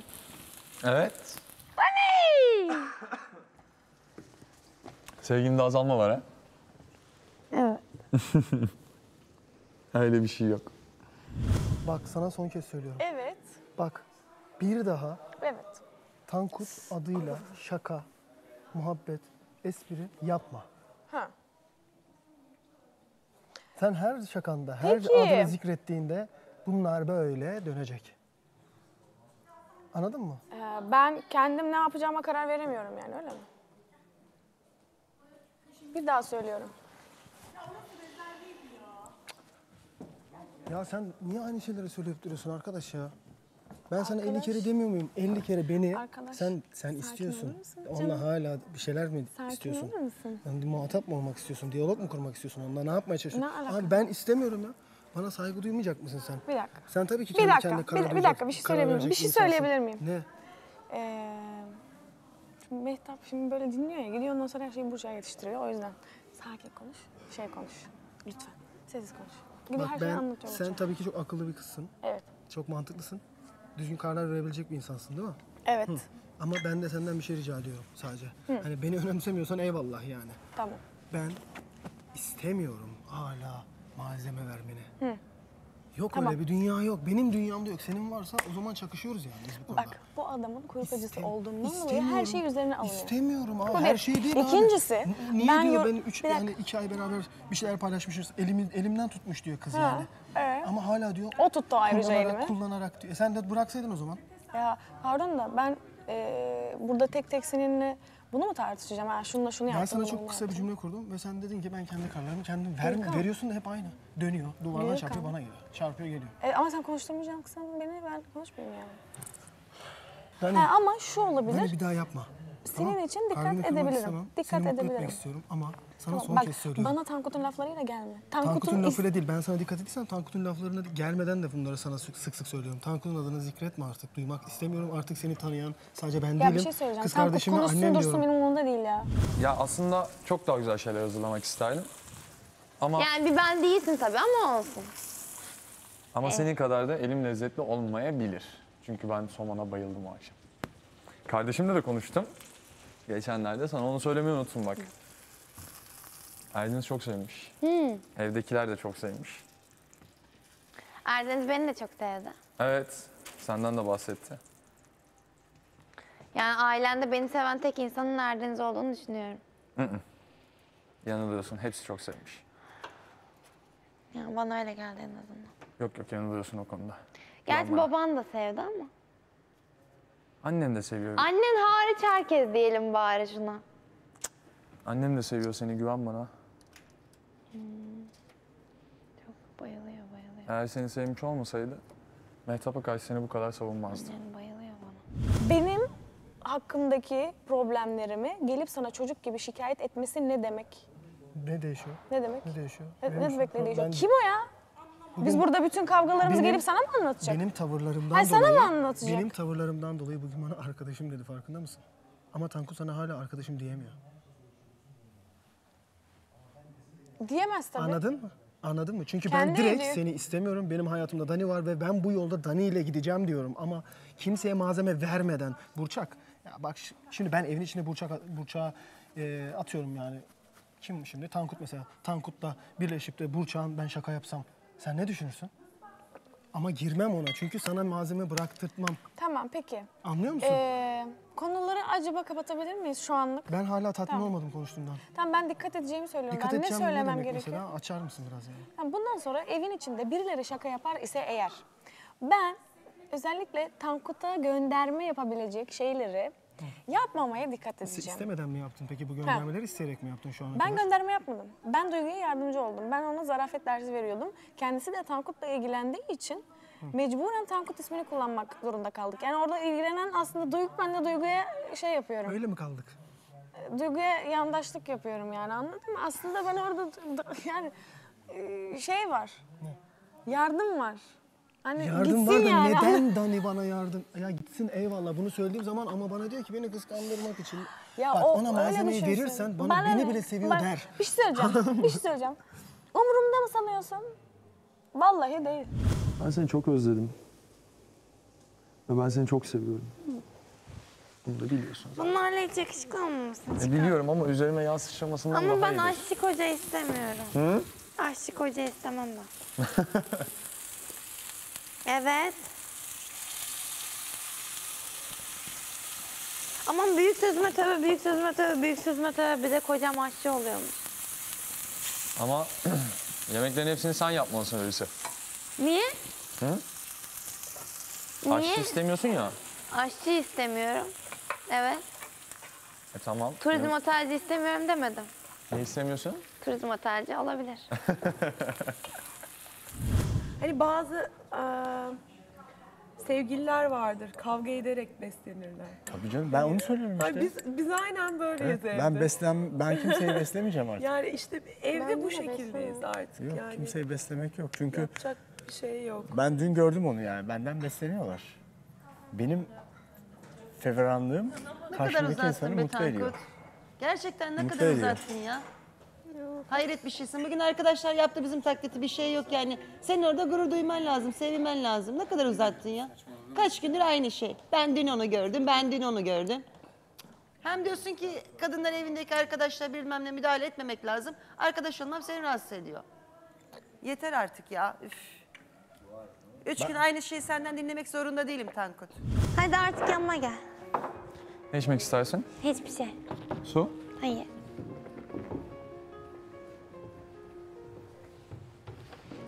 Buraya mı otursaydın? Niye? Bilmem. Hayır, ben burada rahatım. Tamam. Niye oraya oturayım? Hiç. Orada oturmak istiyorum. Peki. Hadi başlayalım. Başlayalım. Afiyet olsun. Melis. Hı. Bak bakalım tadına sevecek misin? Bakacağım işte. Niye Melis dedin? Ben kırmızı et sevmem normalde. Bundan sonra daha dikkat edeceğim. Annem de yaptığını sevmem, evde yaptığını da sevmem. Tamam, kırmızı et sevmediğini tam olarak bilmiyorum ama daha dikkat edeceğim. Senin bana teşekkür etmen gerektiği yerde aynı şeyi söyleyip duruyorsun Tankut. Duygu hala benimle mi konuşuyorsun? Seninle konuşuyorum. Kimle konuşacağım Tankut? Niye bağırıyorsun peki? Çünkü sinirlendirdin artık beni. Hakikaten şakanın dozunu bırakmadın, keyif bırakmadın. Gerekirse yarın da aynı şakayı yapacağım. Buyur gör. Gör. Hayır anlamadınız ne? Bende ne alıp veremediğiniz var? Senin alıp veremediğimiz yok. Burada kimin taklitini yapacağız? Serhan'ın yapın. Hayır, beni Yaptılar değiştirmek zaten. istediler. Sen hala olayı anlamıyorsun. Efendim? Benim giyim tarzımı değiştirmek istediler. Spor yapmak istediler. Anladın mı? Buna da bizim ihtiyacımız vardı. Ben kimle görüşmek istiyorum? Kimsenin üzerine yürümüyorum.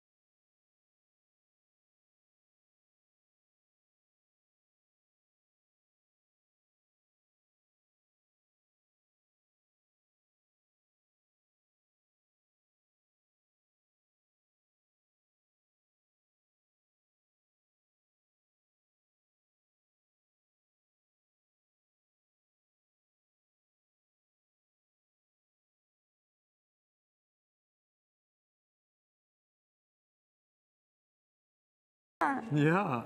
Ya. Bana iyi mi aldın? Bunu nereden tahmin ettin? Çünkü burada iyi işareti var. Burada da var. Ya. Bu çok güzel ama. Ya çok güzel.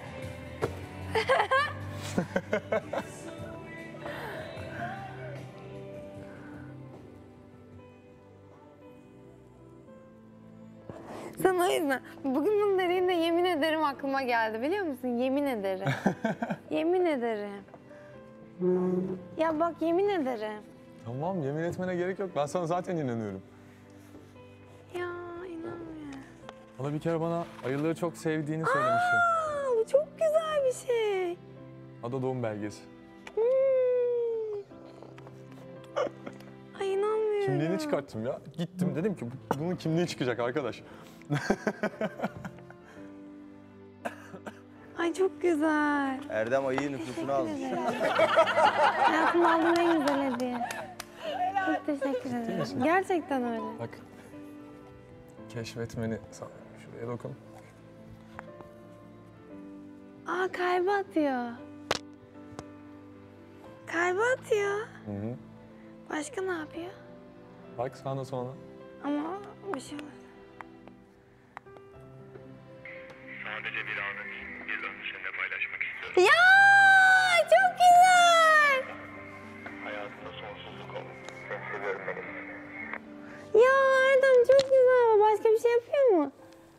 Takla atıyor. Ya seni seviyorum.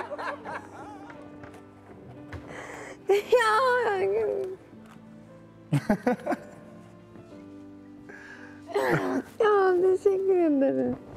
Bugün Erdem'le Melis'i seyrederken çok üzüldüm. Gözlerim doldu.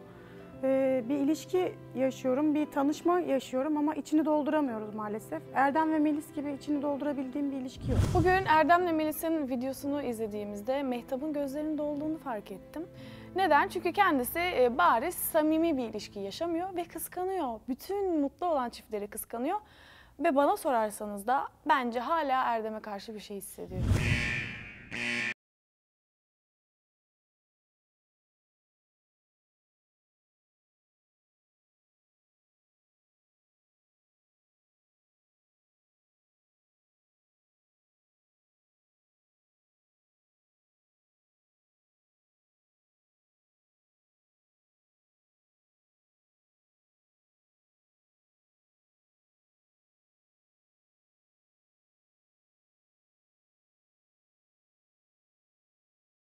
Hoşuma gidiyor. Benim de çok hoşuma gidiyor da yapacak bir şey yok. Hadi Dani, Allah hayırlısını versin. İnşallah devam eder. Ya etmezse? Ondan ona geçmiş mi olacaksın oğlum? Burçak'la Daniel'la. Favori adayım. Yani. O 3 yaş daha büyük olsaydı Emre'yi doğururdu.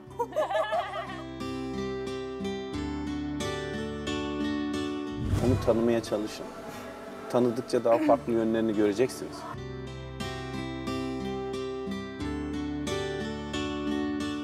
Ayça ile bir yaş farkını hani göz ardı etti. Benimle de edebilecek mi?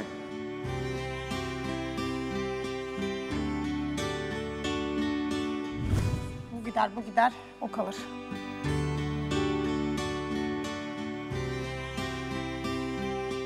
Tamam, zor zamanlar geçirdin ama artık bitti yani.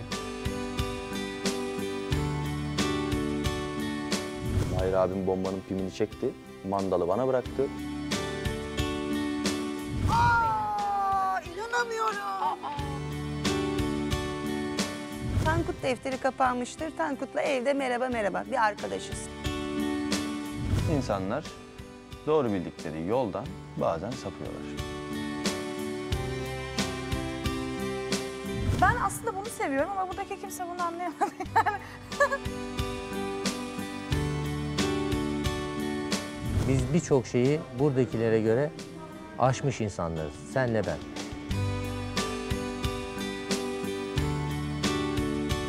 Sen benimle ilgili ne düşünüyorsun?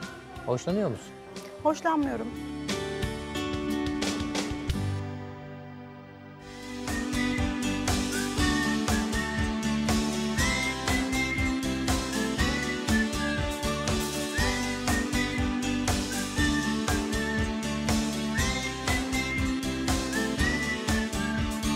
Bazen çok